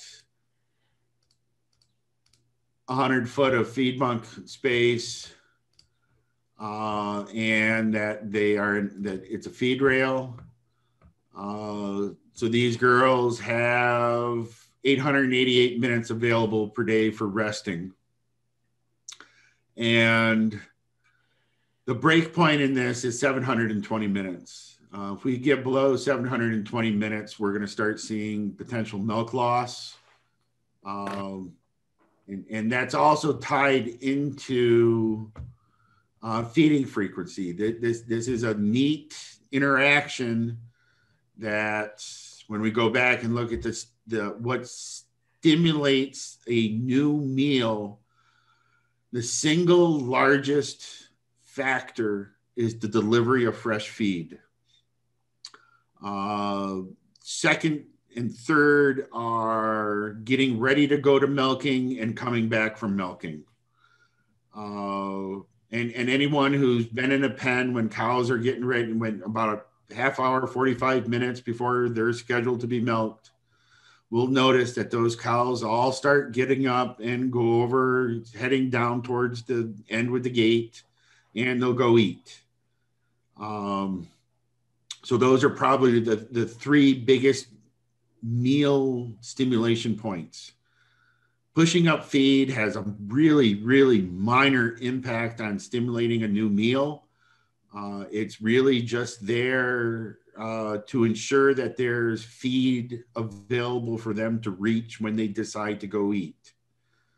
The feeding frequency one, we basically from 1 to 3 times a day feeding, you know, we lose about 8 minutes of resting time per increment, but then we go to 4 times a day feeding and we lose a lot. You know, there's over 110 minutes difference in resting time of 1 versus 4 times a day feeding. It's just so disruptive in the cow in the cow schedule. You know, if we were dealing with a pretty severe overcrowding, we could probably in their feeding, you know, they decided because of how overcrowded they are that they need to feed an additional times a day. That could be pushing them over the limit to where they're can be pretty severely limiting resting time and then milk. It's a pretty neat little tool, it's really there to give some idea of is cow comfort in terms of overcrowding or feeding management a limiting factor, or are other things related to diets and management the limiting factors? Thank you for going over that. That was good, a good conversation. So now moving off the diet screen, and I'm appreciative of some of these questions. We have 3 that are very similar, and they're all asking you about animal inputs and cow and heifer weights. So one of them is, do you weigh them? And then the other is, what's the return on investment of having scales on the farm? And then one of the questions was just, can we look at your animal inputs? Sure, I'll bring up my animal inputs while I discuss the rest. So for the cows, yeah, I got lots of groups in here. Okay, let's start with the scale question, and let's go down the path of heifers. We know milk production in our lactating herd, and we use that to formulate around. If we don't know body weight on growing animals, what the hell is our metric to evaluate our diets? Dairy farmer I know puts it perfect. Up until that heifer starts producing milk, we are in the beef business. Our objective is to grow these things as fast as possible and grow them correctly. And the only way we can do that is by having body weights. Scales are cheap, folks. Hell, even to evaluate calf performance, how do you know you're doing a good job with calf programs if you don't have body weights? You can go buy a set of scales for a couple $1,000 and move them around the farm and weigh heifers at various points and see if you're meeting those targets. And especially when you take into account, when we look at data from Cornell, they went back, this was a few years ago, they went back and looked at the mature weight of the herd in 1992 versus, or 96 versus 2016. The mature weight on that herd, and this is with this no purchased animals, a consistent breeding program. The mature weight on that herd was increasing about 1% a year. And there was about 100 kilos difference in mature weight. So suddenly our target weights for breeding and our target weights for first calving are drastically different if we're dealing with a mature weight of 1,800 pounds versus a mature weight of 1,500 pounds. And we don't know that unless we measure it. At this farm, I'm damn lucky. I've got 3 sets of scales to work with for body weights. So I have body weights at birth, weaning, 6 months, first estrus, breeding, and then about 6 to 8 weeks pre-calving. And I watch those pretty damn closely. I wish I had them for the cows. These mature weights that are in here, I probably do need to increase them. It's been a few years. But these were based on me going out and taping a bunch of fourth and greater lactation cows. And my body weights within the cows after that are kind of calculated based upon first calving weights, mature weights, and then where they are in terms of what lactation number, days of milk, and like that. I would love to have a couple more sets of scales because I think it really, for the cows, because I think it really does add some great management touch points, and not to mention, and I'll bust on vets on this one all the time. How do we decide how much of an antibiotic to give to an animal? Let's take a drug like Draxxin. That's how damn expensive. And the dosage rate on that is how many mgs per kg of body weight.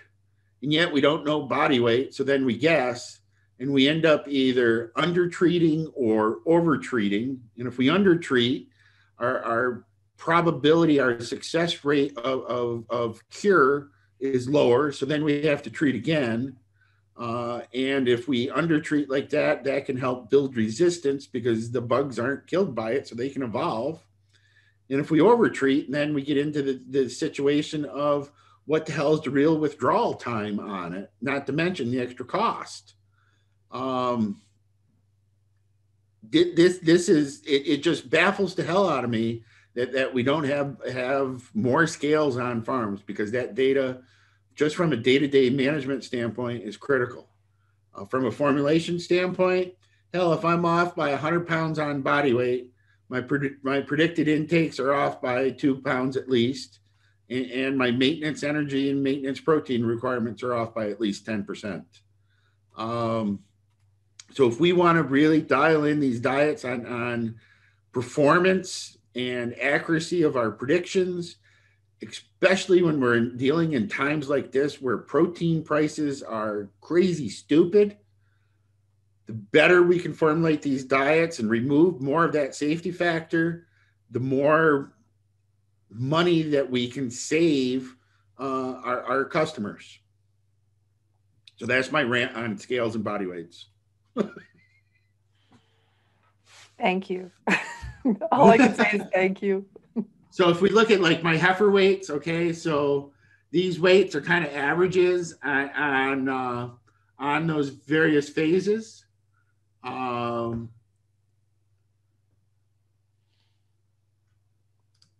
That body weight on this is 2 to 6 month, 2 to 5 month age heifers.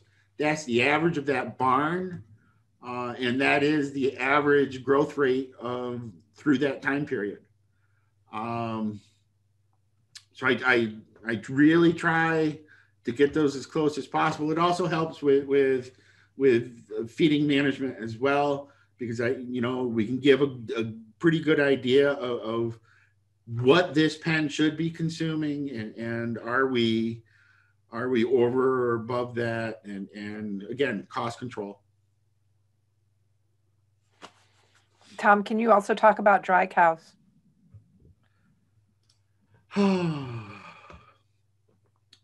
These dry cow weights are kind of again, they're best guesstimates, and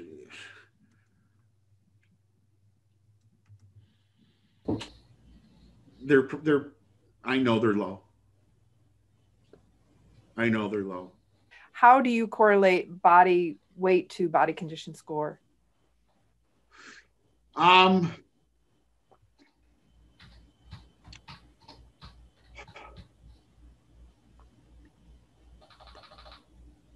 actually working on a way that we can calculate that. I think it will help clean up some of our calculations as well, especially with heifers. But it's oh hell, I'm drawing a blank on the number. What is it? 120 on like a 1,400 pound cow? It's like 120 pounds per body condition score. Am I even close, Bill? Yeah, that's about right. Yep. It's a range, 120 to 140, something like that. Yeah.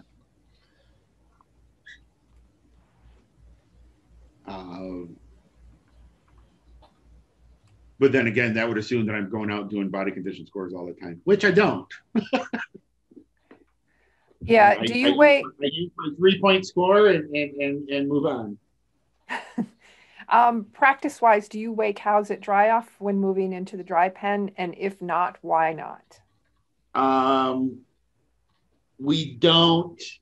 I would love to either that or get weights on fresh cows, which would actually be easier. It would change. It would just be a shift in some SOPs on the farm, and I brought it up a couple times, but I've never really pushed it. So I think I need to push it, because I do need to get some weights on these mature cows again.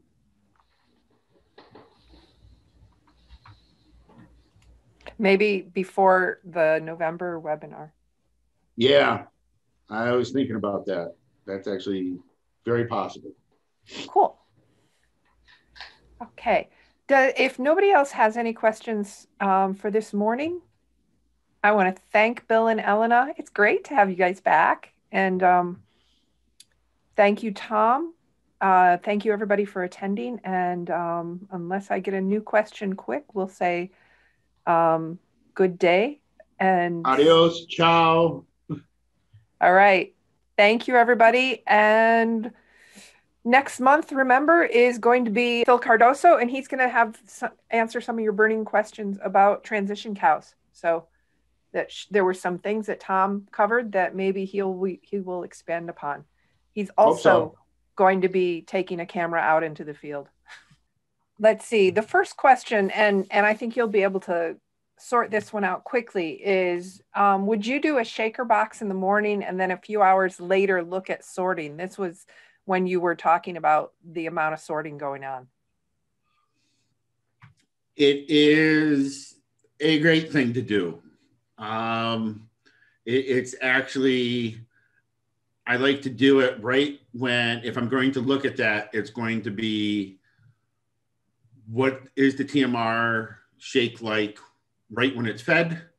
And then depending on how many times a day the farm feeds, we feed once a day there. So I would do it, you know, right before the next feeding, to have an idea of the overall sorting. And if I wanted to look at it within day, yeah, I'd do it a couple other time points. The reality of it is, you know, for me, and it's, as I said in the video, I kind of apologize for some things because people ask me, I've had people walk cows with me and have said, tell me what you see. What are you looking at? And I can't really explain it that well. It's just, I've been around cows my whole life. I just see cows and see strange things. So for me, looking at that sorting, I can, if I wanted to put an exact number as to what percent of sorting was going on, absolutely, I would screen it. A lot of the times I can just tell by their eating behavior how bad they are or how bad they're going to be. And, you know, at that point, it's an issue. It's a question of, do I want an exact number or do I just want to correct this sorting problem? And to me, it's with the relationship that I have with my farms, I just want to correct the problem. And I don't need to convince them that, hey, look, there's a problem. If anything, what I'll do is I'll either go grab one of the owners or one of the managers and be like, look, this is broken. What are we going to do about it? Or I take pictures. And I think that's something that none of us do enough of as nutritionists and advisors. Dairy farms in general have a pretty short-term memory. It's, what did you do for me today? And if we take pictures and can go back and be like, hey, look, this is where we were 6 months ago. Look at where we are now. Or they come up with some crazy ass harebrained idea of, let's do this. And it's like, here's a picture of when we did that 3 years ago. Remember how well that worked? Oh yeah, it didn't. So that to me, that's the type of stuff that I focus more on. I am much more of a visual person. So that stuff makes sense to me. So it depends. God, that went way longer than I thought for a simple question. Well, Tom, so this is part of, you know, the questions are almost better than the tour, and the tour is stimulatory, but you'll appreciate this. My husband walked in the room while you were talking earlier, and, you know, he's immediately starting to walk those cows with you because he, like you, is a cowman. And we talked about it this morning, that perfect pitch relationship to cows. Yep. I mean, you can try to teach it, but it's not as easy for people who just don't see the way you see. You cannot teach it. I can teach people about cows. Right. I cannot teach someone to be a cow person. Right. I'm going to move to 1 or 2 questions, and then I'm going to let Paula do a few, and then I'll come back to the questions I have. So I have some questions in my chat window from Vadim. And so he asks, let's see, he noted your average herd lactation was 2.2. Could you please say what the cull rate is and what are the main reasons for cows leaving the farm? I think you showed some of that, but it may have been maybe a little deeper. It was on events, you know, on monitor. Wait, let me pull up. I actually brought the printouts with me, which is rare. Hold on. Gotta get them out. Oh, culled. 39 animals culled for January, of which 27 were cows. We average probably around 30-35% cull rate. Yeah, I know we do. The biggest reasons somewhat vary by month, Vadim. During the summer, late summer, when we have high temperatures, high humidity, we'll see a blow up. We'll see some blow ups of mastitis. So those would be, we would see those numbers go up for a couple months as reasons. The next would be I think it's pretty balanced, repro, and then voluntary culls on just these cows either are not getting along well in the barn, or they're just not nice cows. There's not many feet and leg ones that are culled for that, maybe just a couple a year. And then let's see, death is a pretty normal number. It's what we would typically see. I want to say it's 10-11% death loss, which if you look across a lot of herds, that's pretty much normal. And they're spread kind of evenly throughout the lactation. Now, don't let that 2.2, see, we're also in expansion mode, so it's so there's a fair number of heifers coming in, and I think we actually had a fair number of heifers calve in January that would have brought that down. Trying to see where on that report that would be. It's time spread. You know, that the one pen that we were in, that those old cows that I mentioned, that is an awesome pen. There's 120 cows in there. Pen 5, 123 cows in there. Average age is 64 months. Average number of lactations is 4. And that's really the goal, is how do we get more of those cows throughout the whole herd, because they're the money makers. I should have done a picture of the oldest cow in the herd. She just calved a month ago. She is, I think she's starting her 10th lactation, and she has produced over 140,000 kilos lifetime. Just an awesome cow. And we've got, I think there's 3 daughters, 3 family members. There's 4 generations of that cow family in the herd right now. And I would love to clone those cows. Just curious, Tom, how much does she weigh? She's a big cow. I'm not even going to guess. She's got to be damn near that 1,800 range. Okay. One more question I'm going to ask, and then I'm going to let Paula ask a few, and then we'll get to some of the other ones in our question. Do you use calcium supplement on fresh cows? And if you do, what is it? No, I do not. I do a moderate negative DCAD on pre-fresh and low calcium diets, and that's it. Actually, I'll happily show that diet. I just happen to have a program up here. Actually had, let's see, close up cows.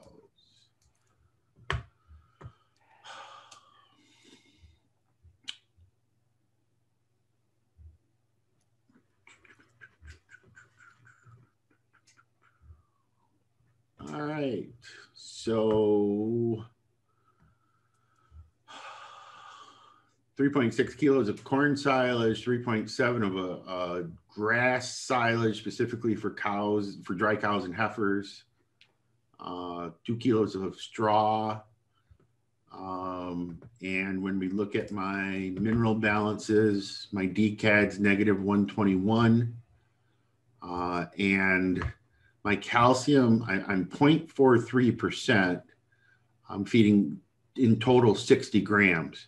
Now that is higher than I have historically been, but that's because I'm using a calcium salt of primarily soy oil for repro benefits post-calving. I'm only feeding it in a close-up pen. That bumped me up a fair amount in the number of grams of calcium that I feed. But post-calving, no. If I show you what is basically my fresh cow diet, which is basically the same as the first calf heifer diet, except it has monensin in it. I am right at 100% of requirement on calcium. My belief is if you get these transition cow diets correct in terms of DCAD, methionine levels, rumen-degraded starch levels, forage NDF as a percent of body weight, you don't need to do any of that post-calving drenches, supplements, I think is just Band-Aids on an underlying issue that we can correct, and we don't need to do it. How about jerseys? Same thing. Okay. Paula, I bet you have like 500 questions. Some of the questions Paula has put in the chat window. Okay. This is going to be going to why don't you like to add water to the TMR when using a dry silage? Okay, that is a great question. It's not that I don't like to. I prefer. If I had my choice, and if I was going to add a liquid to a TMR, my options, my desired sources of that moisture would be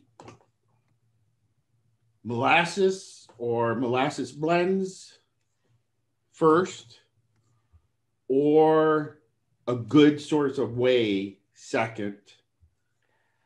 Water is my least desirable option. The reason for that is that water, especially if we're in a warm, dry environment, and if we only feed once a day, a lot of that water evaporates throughout the day. And you can see this just by watching TMRs in the bunk throughout the day. And there's just something about the behavior of that water when it's added liquid like that is not the same as water that's coming from silage. There's just something about the behavior of it being an internal water source versus an external water source. And I prefer... I'm going to interrupt just a second to make sure you incorporate this in because you started to talk about it. The low temperature also, is that a factor? Okay, I will. The other is, the big reason I like the molasses or the wheys is they're sticky. So it just makes everything stick together so much nicer. I much prefer doing that. If I have no other option but adding water, then I will. Now, why haven't we added water in this case? First, we don't have a liquid application system, so we would have to put in tanks and pumps and everything. And then when you start dealing with tanks and pumps and minus 15 degree temperatures and wind and everything, wow, we've just introduced a huge challenge that is difficult to work with. And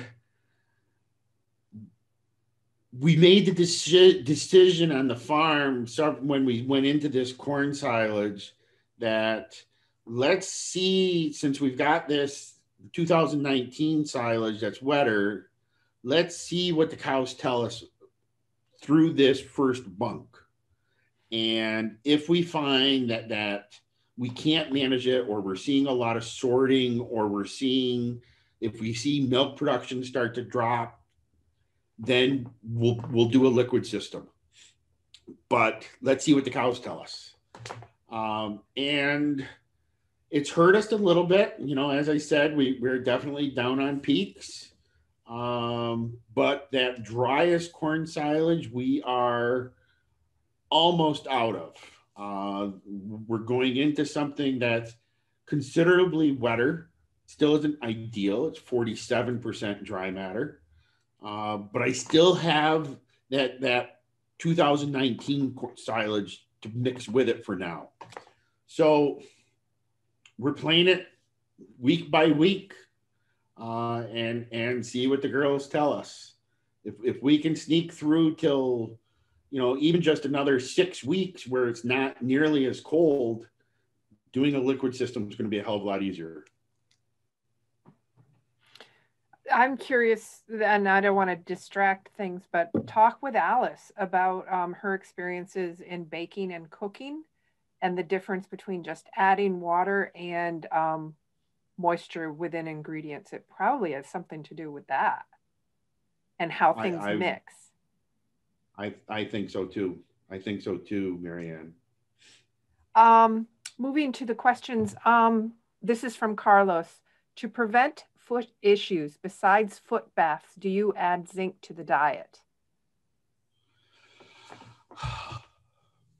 I don't go crazy high levels. If we look at, again, this is, well, let me go to the high cows. That's where most of the cows are.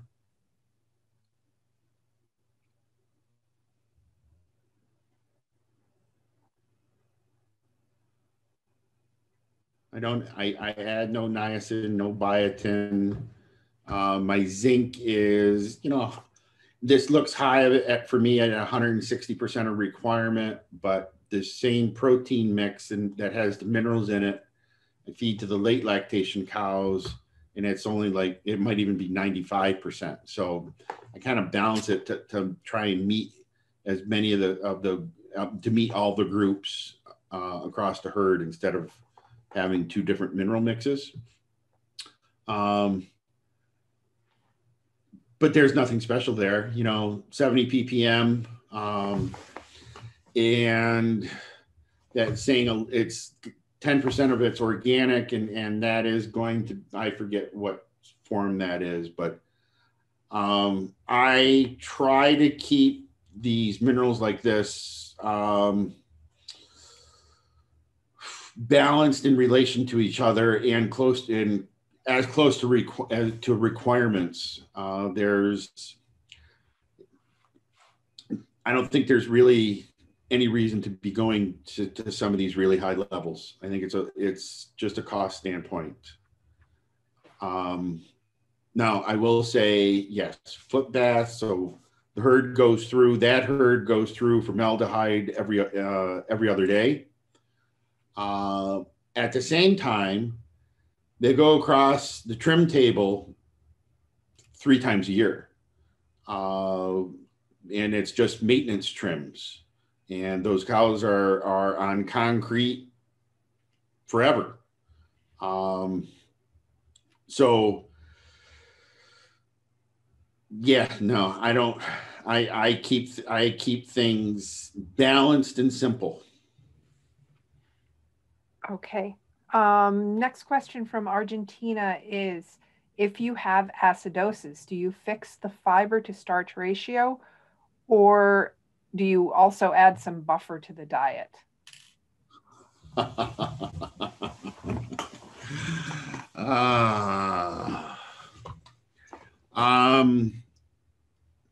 Okay, let me do the buffer side first. If we go back and we really look at the data on buffers, the data on like adding sodium bicarb and seeing impacts on rumen pH, all that data goes back to the late 70s and early 80s and was slug fed. So they put like 200 grams of bicarb on top of the feed for a cow, and she consumed it all at once. Doing it that way, there is enough data to say that there is a change in rumen pH. Buffers added to the TMR, and I challenged some of the companies several years ago on this. If you take 200 grams of bicarb and you mix it with 50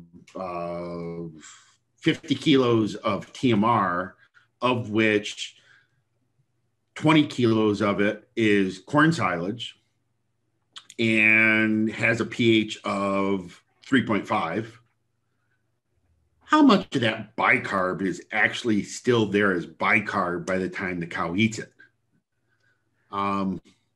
And the answer to that is virtually none. There were a bunch of abstracts 6-7 years ago at Dairy Science that looked exactly at that. What is the impact of adding bicarb and TMRs? And most of them didn't show any response. I'm convinced when we get into doing bicarb or other buffers like that, it's pretty minimal impact on the rumen. And what we're actually doing is manipulating DCAD of the cow and running the DCADs up.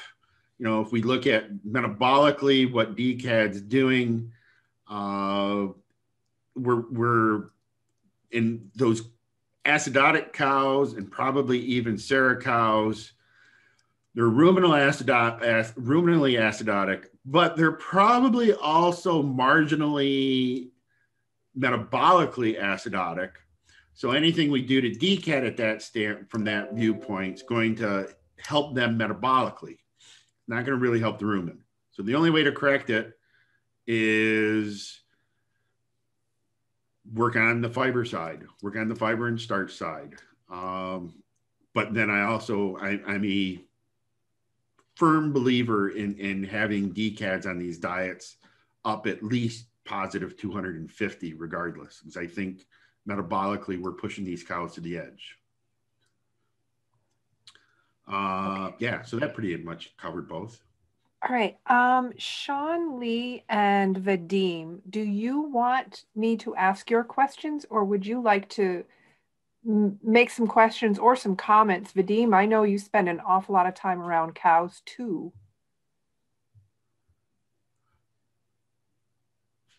If there's Well, good. Yeah, definitely. Tom, I appreciate your presentation. It's awesome. Actually, I've seen lots of very nice cows. Clean, by the way. I'm impressed. And then question is about the calcium. Like we just talked about the bicarb. Do you add bicarb to your diets or not at all? Yeah, actually, let's see, what have I got in there now? Either bicarb or sescarb. That's how I got the DCADs up over 300 on this high cow diet right now. And I have, 320 grams of bicarb going into that. There you go. Okay, yep. Thanks a lot. Yep. I'll go as high as, 0.65, 0.67 on sodium. And just to be able to run DCADs up that high. Yeah, thanks a lot, Tom. I'm done. Okay, thank you. I have a question from Sean Lee. I just have to find it. Oh, golly. It was, There we go. Tom, calf hutches versus sturdy built calf barn, pros and cons. Great question, Sean. Just so that everyone knows that Sturdy Built is the brand of that barn that the calves are in. It's a group out of Pennsylvania. They basically make a kit and then come and construct it. It's all steel framed. They can come in and takes them a couple days to do the concrete, and then they come back in, and within a week they've got that thing all done. The initial investment per calf is higher, probably 3 times the cost of a calf hutch, if not maybe lower than that, because calf hutches just continue to get more expensive. When the farm first started talking about doing one, I was not convinced. But after the first one was built and seeing the air quality, the ease of seeing the calves, the ability to simply make small groups, the ease of cleaning, the long-term value versus calf hutches getting beat up and destroyed by skid steers and tractors on a regular basis.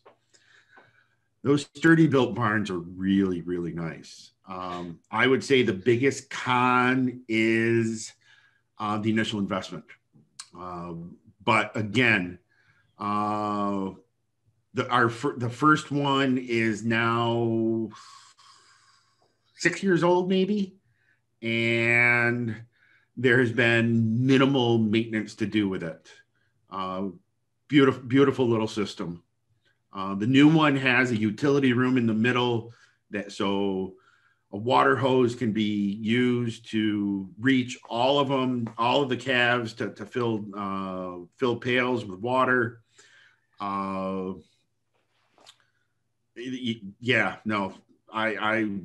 think they're phenomenal. And I would much rather do that than any type of calf housing that is all indoor, because these Sturdy Built barns, the airflow and the air quality is so much better than any enclosed calf barn I've been in. I know we had a greenhouse and there were struggles. Absolutely. I know you guys had struggles. Yeah. Questions. Now I'm going to pull some questions from the Q&A tab. Angie wonders if it's possible to have the Dairy Comp report formats shared. What I will do, Angie, is tomorrow when I'm on farm, Bill Prokoff's actually probably going to meet me there to go through some of this as well. I'll go through and run these commands and write them down, and then we'll share them. Great. Yep. Yes, and everybody, I have put the link to the 20 questions in the chat window if you didn't see them, but also we'll share all this information when we send out the notice of the recording availability. While we're answering Angie's questions, how long of a time does that milk peak by age at first calving look at? Gee, I'm not reading that well. Or is that for a year prior, more? Or that is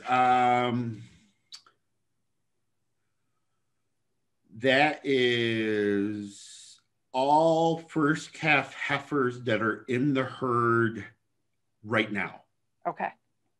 So yeah, it would be going back over the last year. Same true of the other lactation curves, the other curves by lactation? Those other curves, I did them by days in milk. So that's actually, so the farm has daily milk weights.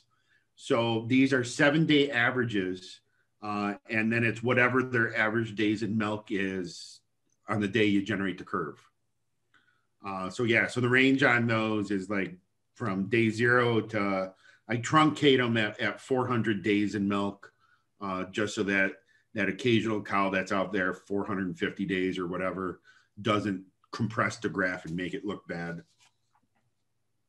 Okay.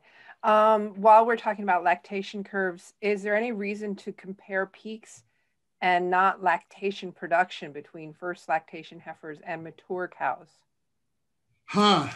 That's a great one. What I have observed is if we look at, there's an interaction here with age of first calving, regardless of body weight of first calving animals.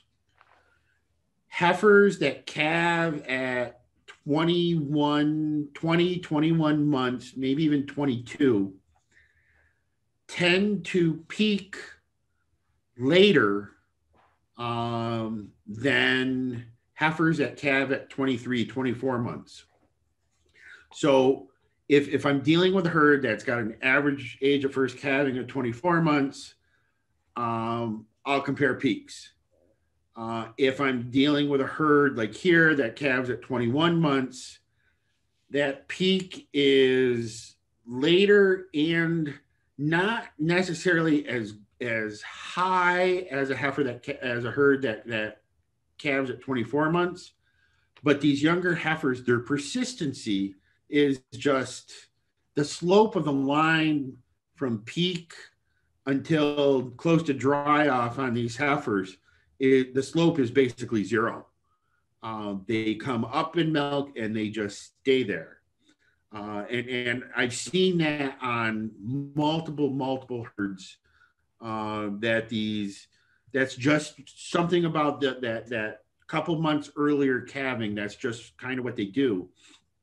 Yet their lactation, their entire lactation milk production, when you look at that as a percentage of the mature cow's entire lactation production, falls right in line. If they're grown right, if they calve at the right weight, we can be 80 to 85% first lactation milk yield as a percent of third and greater lactation milk yield. So there's just something interesting there with an age influence. While we're discussing growth, how is growth being monitored in the herd? What are the average daily gains being targeted for each stage of growth? Oh. Okay, so we have at that farm, I'm super lucky. I've got 3 sets of scales. So I have body weights, birth, weaning, 6 months, first recorded estrus, first breeding, and then 6 to 8 weeks pre-calving. And so my targets, minimum double birth weight by 49 days. And I'm actually, the numbers I'm getting, the body weight numbers I'm getting are actually at around day 60. So I'm looking at I'd like to be 2.2, 2.3 times birth weight at a minimum. And what's cool about that is on this farm, since we wean at 49 and I'm getting these day 60 weights, my day 60 weight is including that post-weaning slump. So I'm still achieving that 2.2, 2.3 times birth weight, even including some of that post-weaning slump, especially with the way that herd weans. Up through 6 months. Okay, so how do I decide what do I have to do? Is really based upon, doesn't matter which pen I take. At 21 month age of first calving and a mature weight of 750 kilos, I've got to average from birth to breeding, I've got to average over 1 kilo a day. And then as bred heifers I've got to average 900 over 900 grams a day. So that's how that's how I set my targets. And I'm looking, so from weaning until 6 months, they're fed the high cow TMR, and we average damn near 1,200 grams a day average daily gain on those heifers.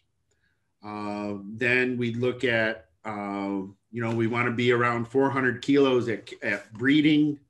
And that is a decision that's made on every heifer when she's in heat. If she's 11 months and if she's 400 kilos, there's a very good chance that she's going to get a straw semen put in her. If she's only 370 kilos, we'll wait until the next heat cycle. So that's having having those scales and having that weight there at first breeding is an awesome check for me. And if I find that we're a little low on weights, I'll go back and adjust those diets. If we're a little high on weights, I may or may not adjust them as long as body condition score is correct. And then my post-bred heifers, they're kind of the biggest challenge, because if we look at the energy and protein requirements for the first 2 trimesters, they're pretty damn low. So I'm actually I'm feeding them more like late gestation heifers to ensure that I've got enough protein there.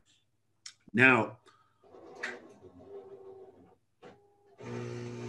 it's tricky to get to continuously get those gains correct, especially in those bred heifers. Here at this farm, I'm lucky in that all of the, the yearlings, the early bred and the late and the later bred heifers have access to lots outside, and they're on hills. And these idiots, it'll be -10, snowing, snow blowing, and they'll be out there running up and down the hills playing in the snow. So they're getting some exercise, which helps me control that a little bit.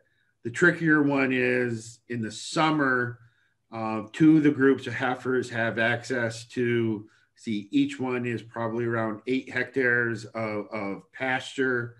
So their intakes of the TMR go crazy, and maintaining the appropriate rate of gain during the grazing season is probably the trickiest thing for me.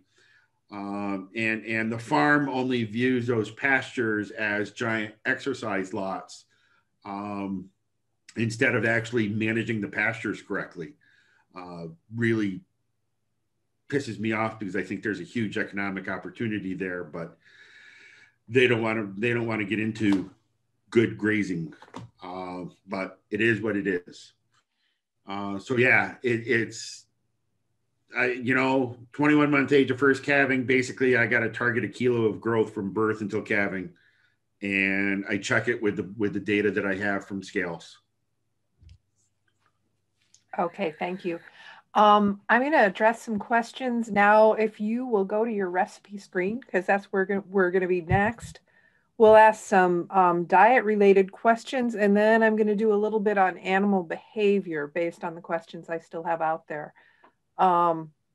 So this is a question going back to the Argentinian questions. A question from William.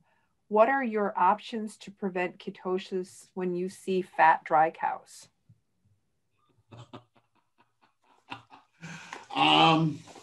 Okay, I have a nickname for fat dry cows. They're also known as dead cows walking. I will do everything I possibly can to correct the diets to eventually prevent the fat cows. But if I walk into a situation where I have a group of fat dry cows, the first several things that I do. Okay. And we won't talk about management things other than I will make damn sure that that group is underpopulated. If I have fat cows that are fat, dry cows that are overcrowded, it is a train wreck. I automatically, if the farm is not formulating, including methionine on dry cows, methionine is immediately going into those diets. And if they're really obese, I'll put choline in as well. If possible, and I know this is not possible in parts of the world, monensin at 400 milligrams a cow is going into those. That is normal for me in pre-fresh and fresh, 400 milligrams of monensin where I can do it. If it's an area that can only use the rumensin boluses, great. Make sure they're being used and make sure that they're actually going into the cows. And I may top dress a little bit extra on top of those boluses as well, because I think they only supply 290 milligrams a day. And anything I can do to maintain intake on those cows, but nutritionally, that addition of methionine to me is the first line of defense. There's adequate data to really show what that does to the livers. And then I'm going to say if I'm dealing with body condition scores over 4, or if there's another stressor, say overcrowding, then I'll throw choline on top. And that just really seems that combination really does seem to address these cows as much as possible. Knowing though that we're going to lose some of them. Nothing is 100% success rate with fat dry cows.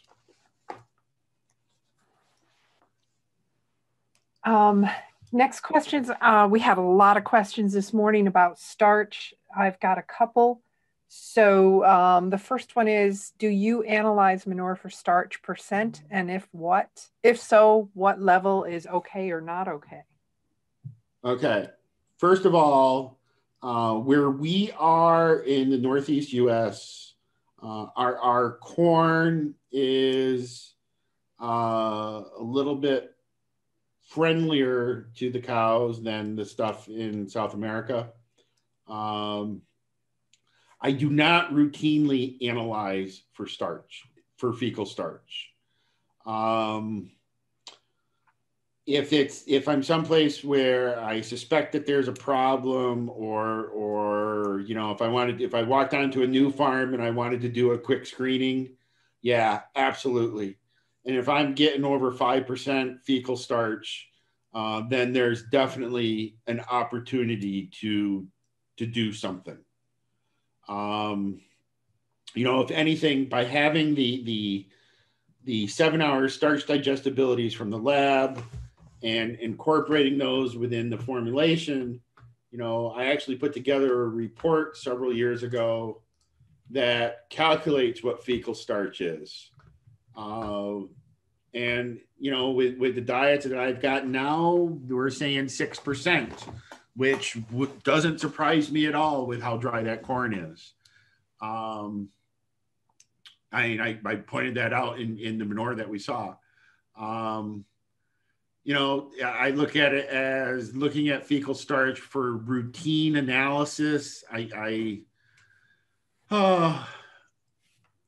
To me, that's looking at an end product. Let's look at it from the feeds, model the diets correctly, and address it from there. If we know that we've got crappy corn to begin with, we can try and formulate around that. But the fecal starch is a great gotcha tool to do with producers. Okay. In that dry corn silage, this is from Juan, what is the NDF digestibility? Oh, that stuff is actually surprising. Let me unmix it since I'm feeding 50-50 the 2019, 2020. It is, and again, this is just no special hybrids. This is a Pioneer hybrid, and 30 hours, 64%, 240, 74%. The only reason that it's so dry is it was late being harvested and we had frost that killed the plants. These plants were still completely green until we had a couple of cold nights. We were late planting last year. Was that a factor? No, not Okay. here. It was there were same issue as why protocols on some feeding things are not being followed. Oh, okay. In other words, it's a people issue. While we're discussing the corn silage, do you use any additives? And if you do, why? Additives such as Okay, let me say this. Okay, so the alfalfa silage is inoculated. The high moisture ear corn is inoculated. The corn silage is not inoculated. And going into this, when we were getting ready to go into this dry corn silage, I was really afraid that we would I would start to see an increase in the number of gut aches, off feed cows, and hemorrhagic bowel. I was really worried about that because we have had issues with hemorrhagic bowel on and off. So I did some digging around, and those of you that know me know that I never use any additives. But in this case, I found something and went through some of the data and decided to actually try it. And it's actually part of the premix. And I am. I'm actually using a product that hell, I'll just say it. It's Baxiflex. It's a bacillus, and I am pretty confident in saying that it's doing something because we have not had, we've only had a handful of gut aches and cows going off feed, which surprised the hell out of me. Okay. Couple more questions with regards to diets. Then I want to tackle that cow management tool. We've got some questions that can feed into that. Let's see. When selecting for better cows, do you consider feed efficiency or milk yield? I hate the term feed efficiency when we talk dairy cows. Because what number do you want? Do you want it on milk production? Do you want it on energy corrected milk? Do you want it adjusted for heat stress, cold stress? You know, we could have a day where we could have 3 days here in New York where the temperatures will shoot up to +5 degrees and it's been -10, and intakes will drop by 2 kilos. So do you want it environment adjusted? Do you want it days in milk adjusted? And then there's a question of, give me a farm that can really tell me what the hell dry matter intake really is. Good farms can tell me how much feed disappeared, but that doesn't mean that the cows ate it. So I, at this point, am not a pusher of selecting cows on feed efficiency or even talking about feed efficiency. The only way I'll talk about feed efficiency is within a farm, within a group over time.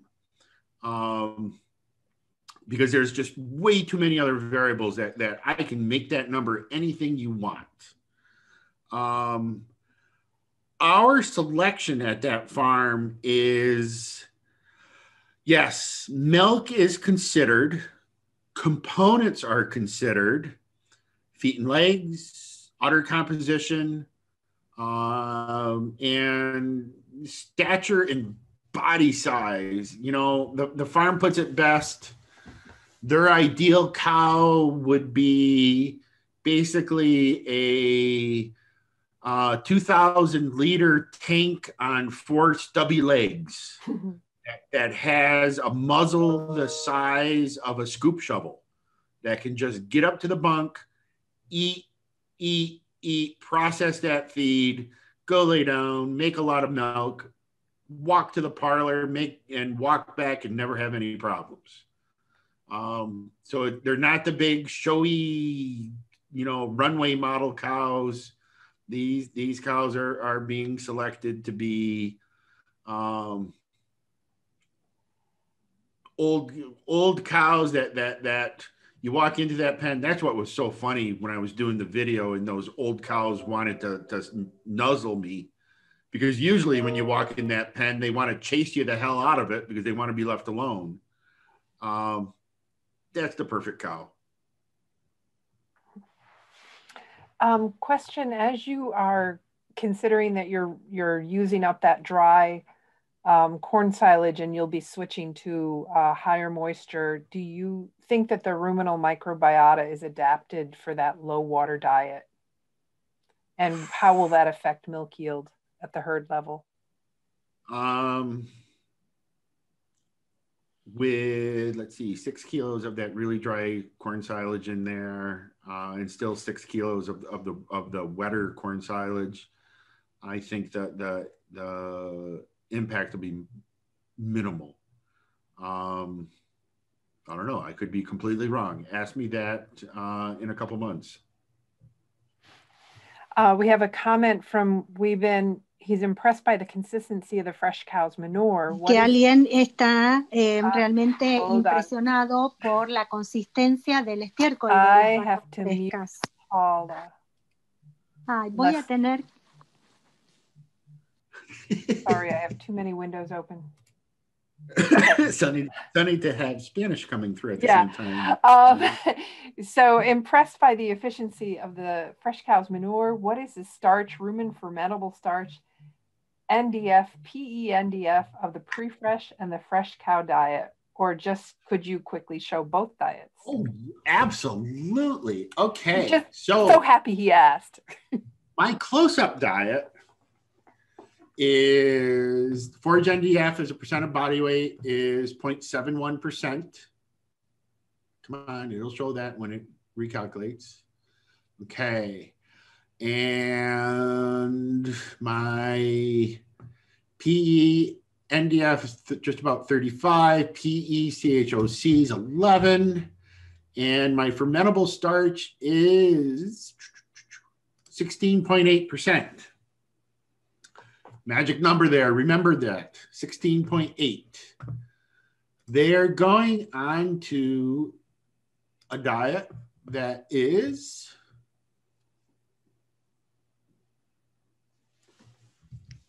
got a forage NDF as a percent of body weight, I think 0.75. Oh, 0.83. Ah, look at that. And a fermentable starch level of 21.7. PE NDF of 20.6 and a PE carbohydrate C of 6.3.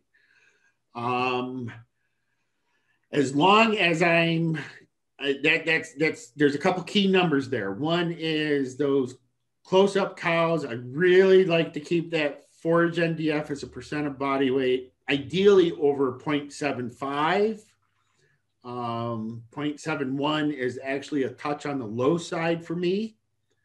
And then my rumen fermentable starch, I will do everything possible to keep that differential between the close-up and the fresh diet definitely less than 6 units different.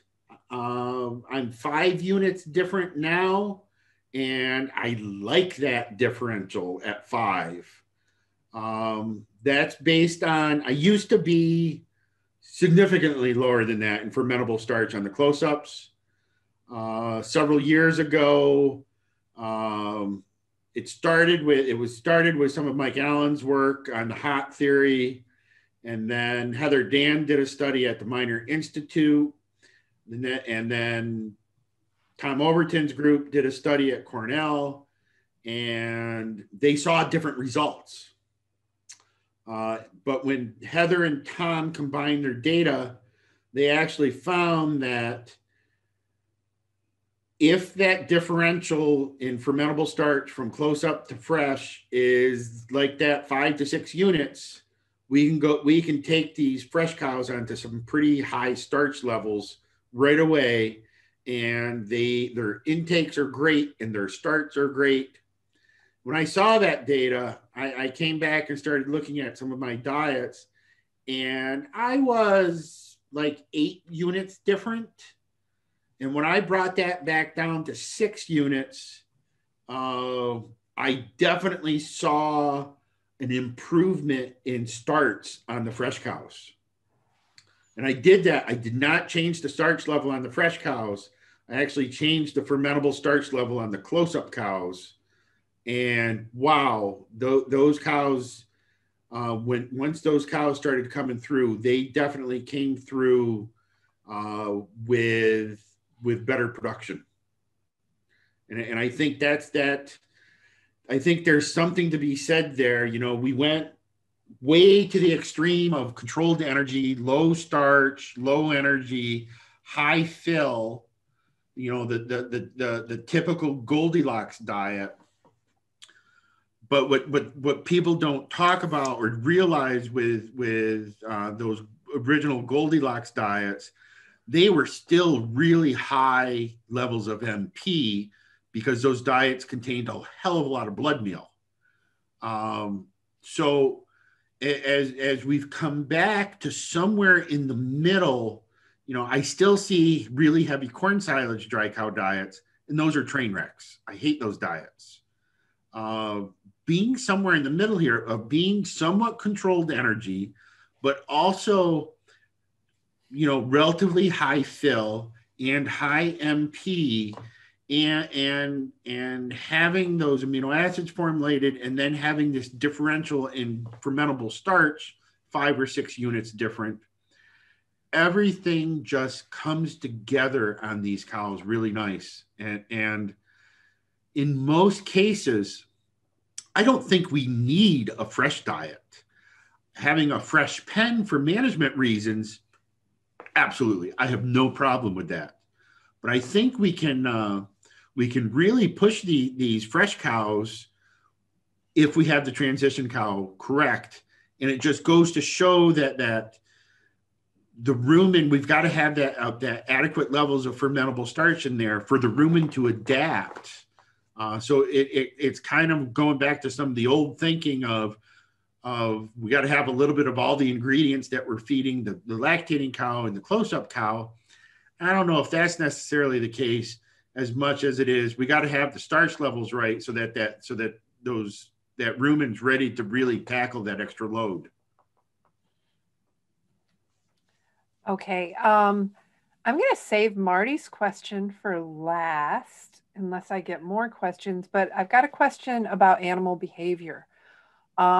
why is it that cows choose only one part of the pen to eat? And this is regarding compost bedding. They get all together at one end of the pen and they don't like the other end of the pen. And is it wind, gregarious behavior? She can't quite figure out what is going on. And they have to force them with an electrical cord to the other side to use the bed evenly. They use the same bed to eat and rest as well. All right. So here's what I have observed over the years. Cows do funny shit. And when we look at because it drives me crazy even walking into one of our barns, beautiful 4-row barn, and there are certain times of the year when the cows all eat at one end. One of those, what's that time of year? Summer. And you know, in some cases it's a fly issue, and for some reason when there's really bad flies, cows huddle. When there's bad airflow, cows will huddle. Sunlight, if the sun's coming in on one part of the feed bunk, or I see it even in stalls, cows will avoid that area of the barn during the summer when the sun's on that area, because it's just too damn hot. It could be, I've seen this in some cases where there may be stray voltage in one section of the feed rail or headlocks, that, you know, the cows are going to avoid that at all costs. It could be, I've seen it as well, where the mixer is not working correctly, and what the cows are going and bunching up around and eating is actually typically higher grain content. I've seen it with airflow as well. I was just helping a friend who's doing a study, and his treatment pen was not performing like he thought it should. And when I walked into the barn, I just immediately started shaking my head, because the control group was on the end of the barn that had better airflow. His treatment pen was the opposite corner, and it wasn't getting the airflow. That was one of several things that I've observed there. So it's really in a situation like that, I start looking at multiple things. Is it a time of day effect? Is it a access to water effect? Is it temperature related? Is it sunlight related? Is it fly related? Is it related to the mix? Hell, in cases like that, I think one of the best things you can do is set up a trail cam and record the cows over a couple days, and see if you can pick up patterns as to when does it start. Is it all the time, or is it just part of the day that they're doing it? You might see something that jumps out at you right away. And then you can always write the cost of the trail cam off of your taxes as a business expense, and then go put it on trails to find deer or whatever the hunting is around you. One more question before I'm going to ask you to open up the cow management tool. But this question is, can you interpret fermentable carbohydrate as the carbohydrate fermentable in the rumen? Yes. Okay. That is exactly what it is. All right. Now, this is Marty's question, and I was taken by how you covered it this morning. The cow management tool that you worked with Mike Miller and Rick Grant at Minor Institute, it's capturing some of the things that are really, really important, but not diet related, but they're more cow behavior related. How important is it to deliver feed to the cows at the same time every day? And Tom, if you would open that and talk through that. I thought that was an interesting concept. I think before I even do that, let me think, where is that data? Right there.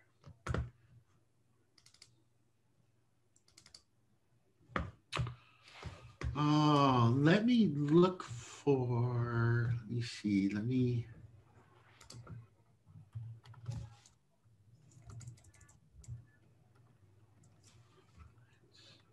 Home, where we were watching the skunks eat the cat food.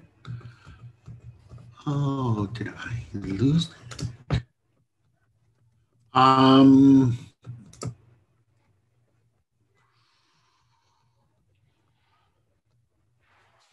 I think what is a beautiful thing to say, oh, damn it.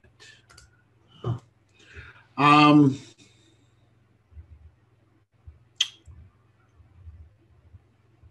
Okay.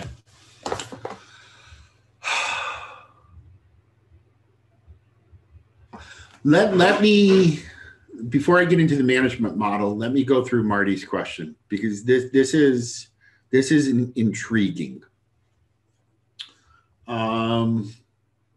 Many moons ago, and I'm talking probably 25 years ago, I didn't think it was a big deal. And I was helping a farm out that he would go feed cows. He always had a load of feed on the mixer. And when he saw that the bunks were low, he would go feed cows. And he was inconsistent on time always. That was his consistency, was his inconsistency. And the cows were milking well. I mean, these cows were milking really well. Someone was there one day and told him the best thing he could do is pick a time and feed at that time every day. And by God, we saw milk go up, as well as intakes. And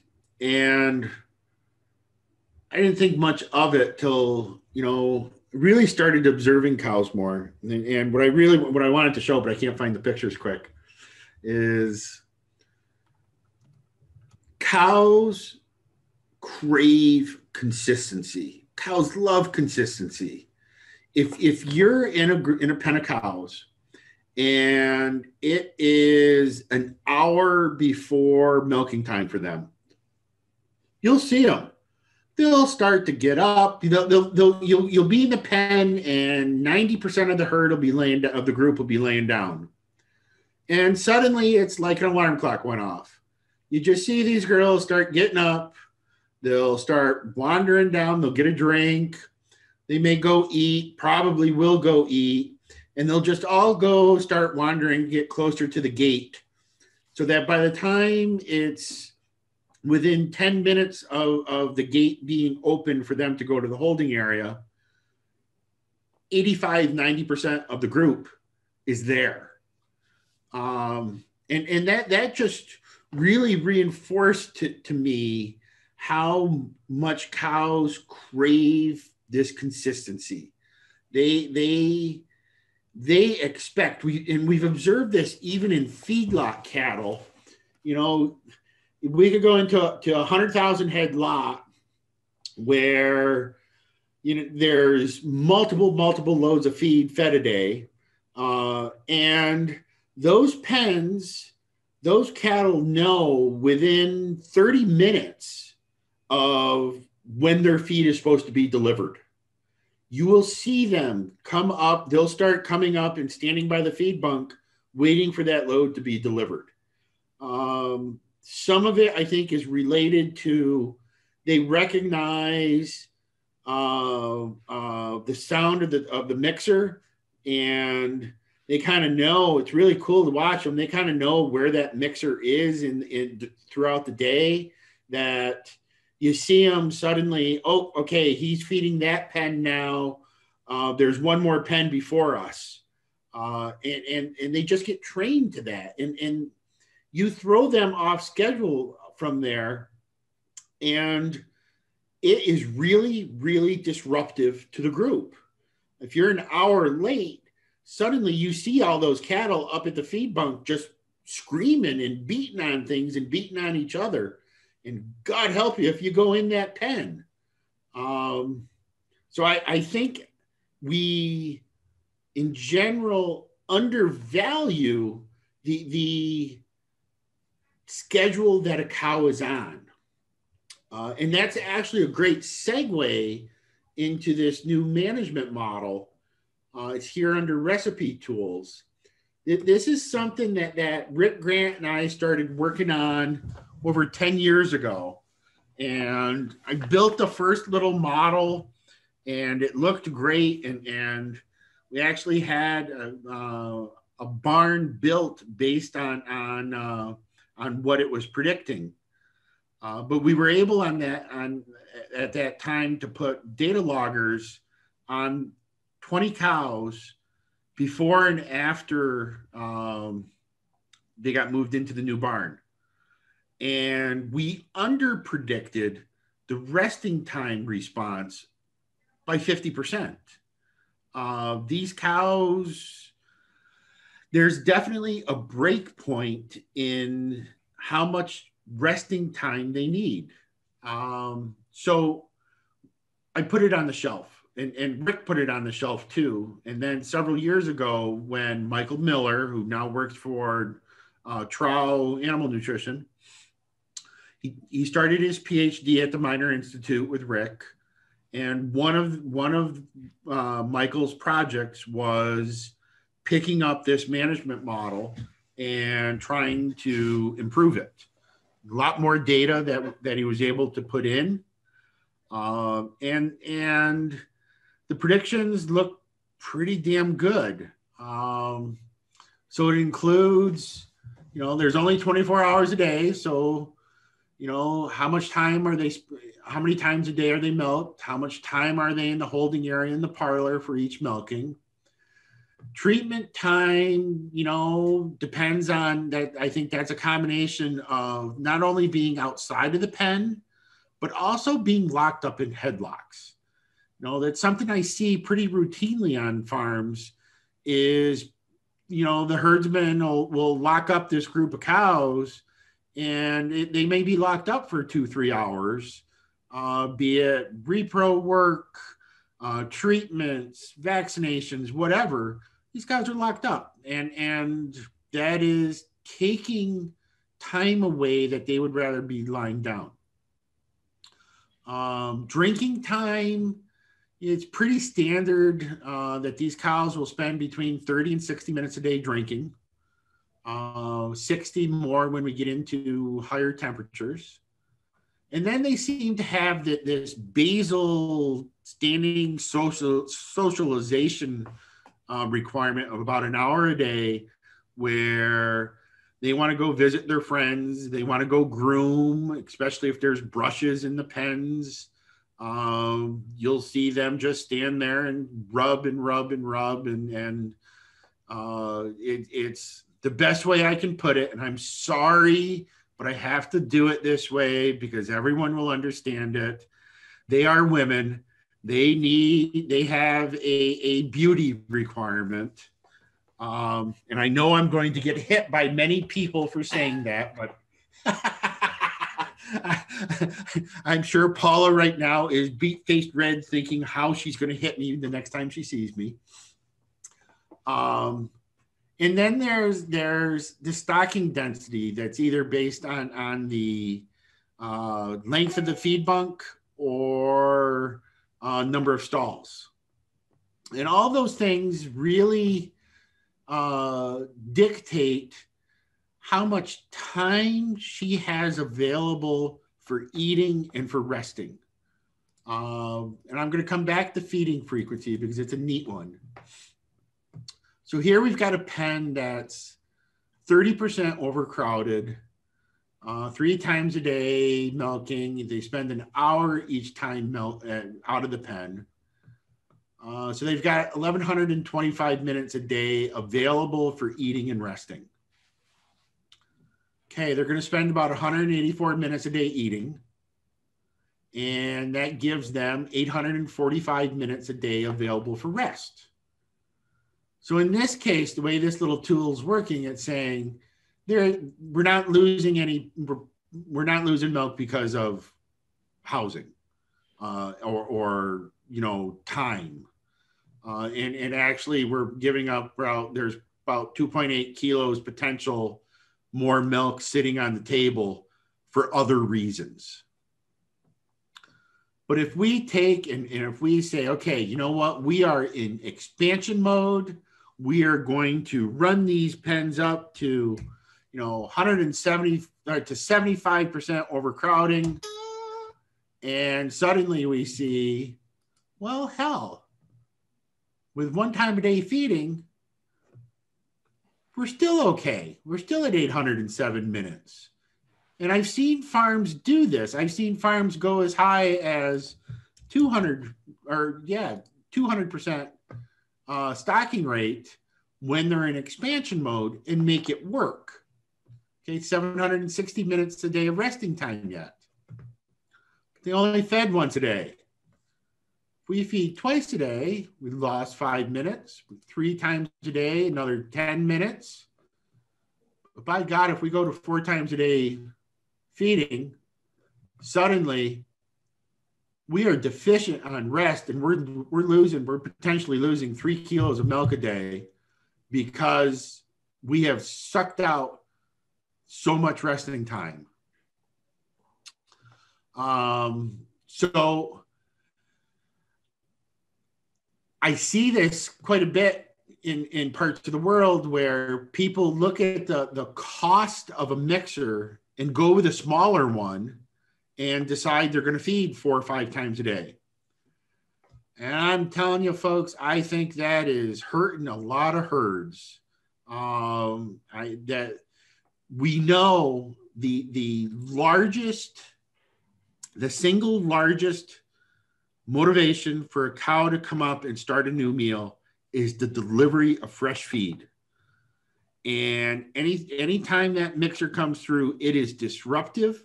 They're going to get up and they're going to come and eat, and they can't help themselves. They're junk food addicts.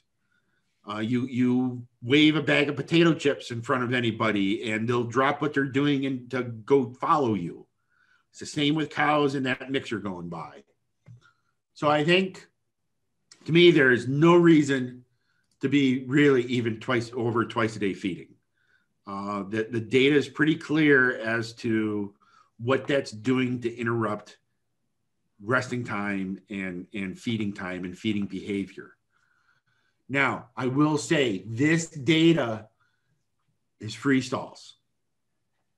There is very, very, very little data out there that's been published with dry lots.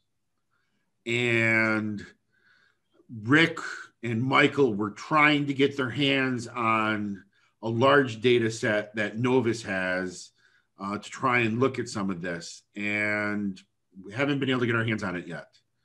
I know Marty has shown me some of the data that's possible out of the new AFI system that gives resting time.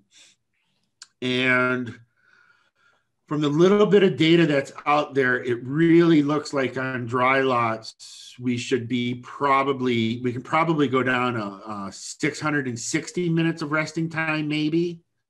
But again, that's a soft number yet. I would still be trying to target 720 minutes a day resting time, even in dry lots. And that's an area where, I always have fun with it, because we've done it this way for years with free stalls and tie stall barns, of going and doing the knee test on stall comfort, where basically you walk into a stall and try and simulate what a cow does when she lays down. Drop to your knees. And if it hurts your knees, just think of what it's doing to a flipping 700 kilo cow when she does that.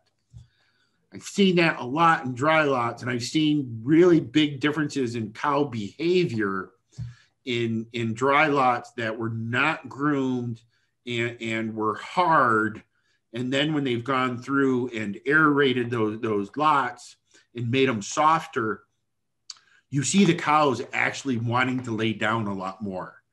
So I challenge all of you that work with dry lots, go do the knee test. And don't cheat. Don't do it after a big rainstorm when it's actually a mud lot instead of a dry lot, because that's a different story. All right. So Marty had a comment, and I'm not sure I understand it. We need to be thinking about this again before it gets put on a warming burner. I don't know what that means. Absolutely. Absolutely, Marty. Absolutely. I mean, we need to try and collect some more of this data. Hell, I've been struggling with this for years, even from, trying to figure out distances walked. We look at some of these data loggers, they count the number of steps. But by God, try and find somewhere in the published literature as to how big is a cow step. I've only ever seen one publication, and it was looking at slatted floors and then filling in some of the slats with rubber filling and how that changed cow stride length. It's going to become more and more important as we have more of this data captured electronically. There's so many more things that we can account for when we do evaluations, when we do formulations, but we're missing some key pieces of data to be able to accomplish that. Cool. Well, unless I get some questions quickly, I'm going to say thank you so much. Your question periods are always where we really get to dig in, and I think everybody appreciates it. It makes for a long, long day for you. I bet you haven't had supper. If not, I had a quick snack when I went home to help Alice take care of animals. All right. Well, thank you, everybody. I hope that we haven't just totally exhausted Paula and Paula. I'll leave everyone with a funny one to read.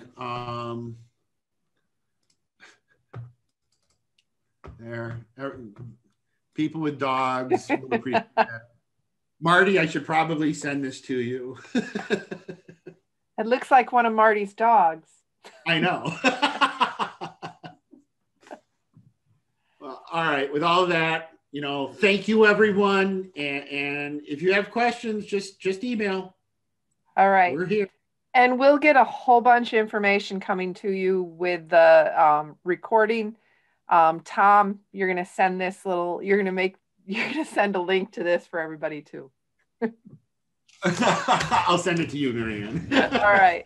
Thanks, everybody. Have a good evening, and we'll see you next month. All right. Bye, everyone. Stay safe in this insanity world that we live in still. Yeah. Bye, everybody.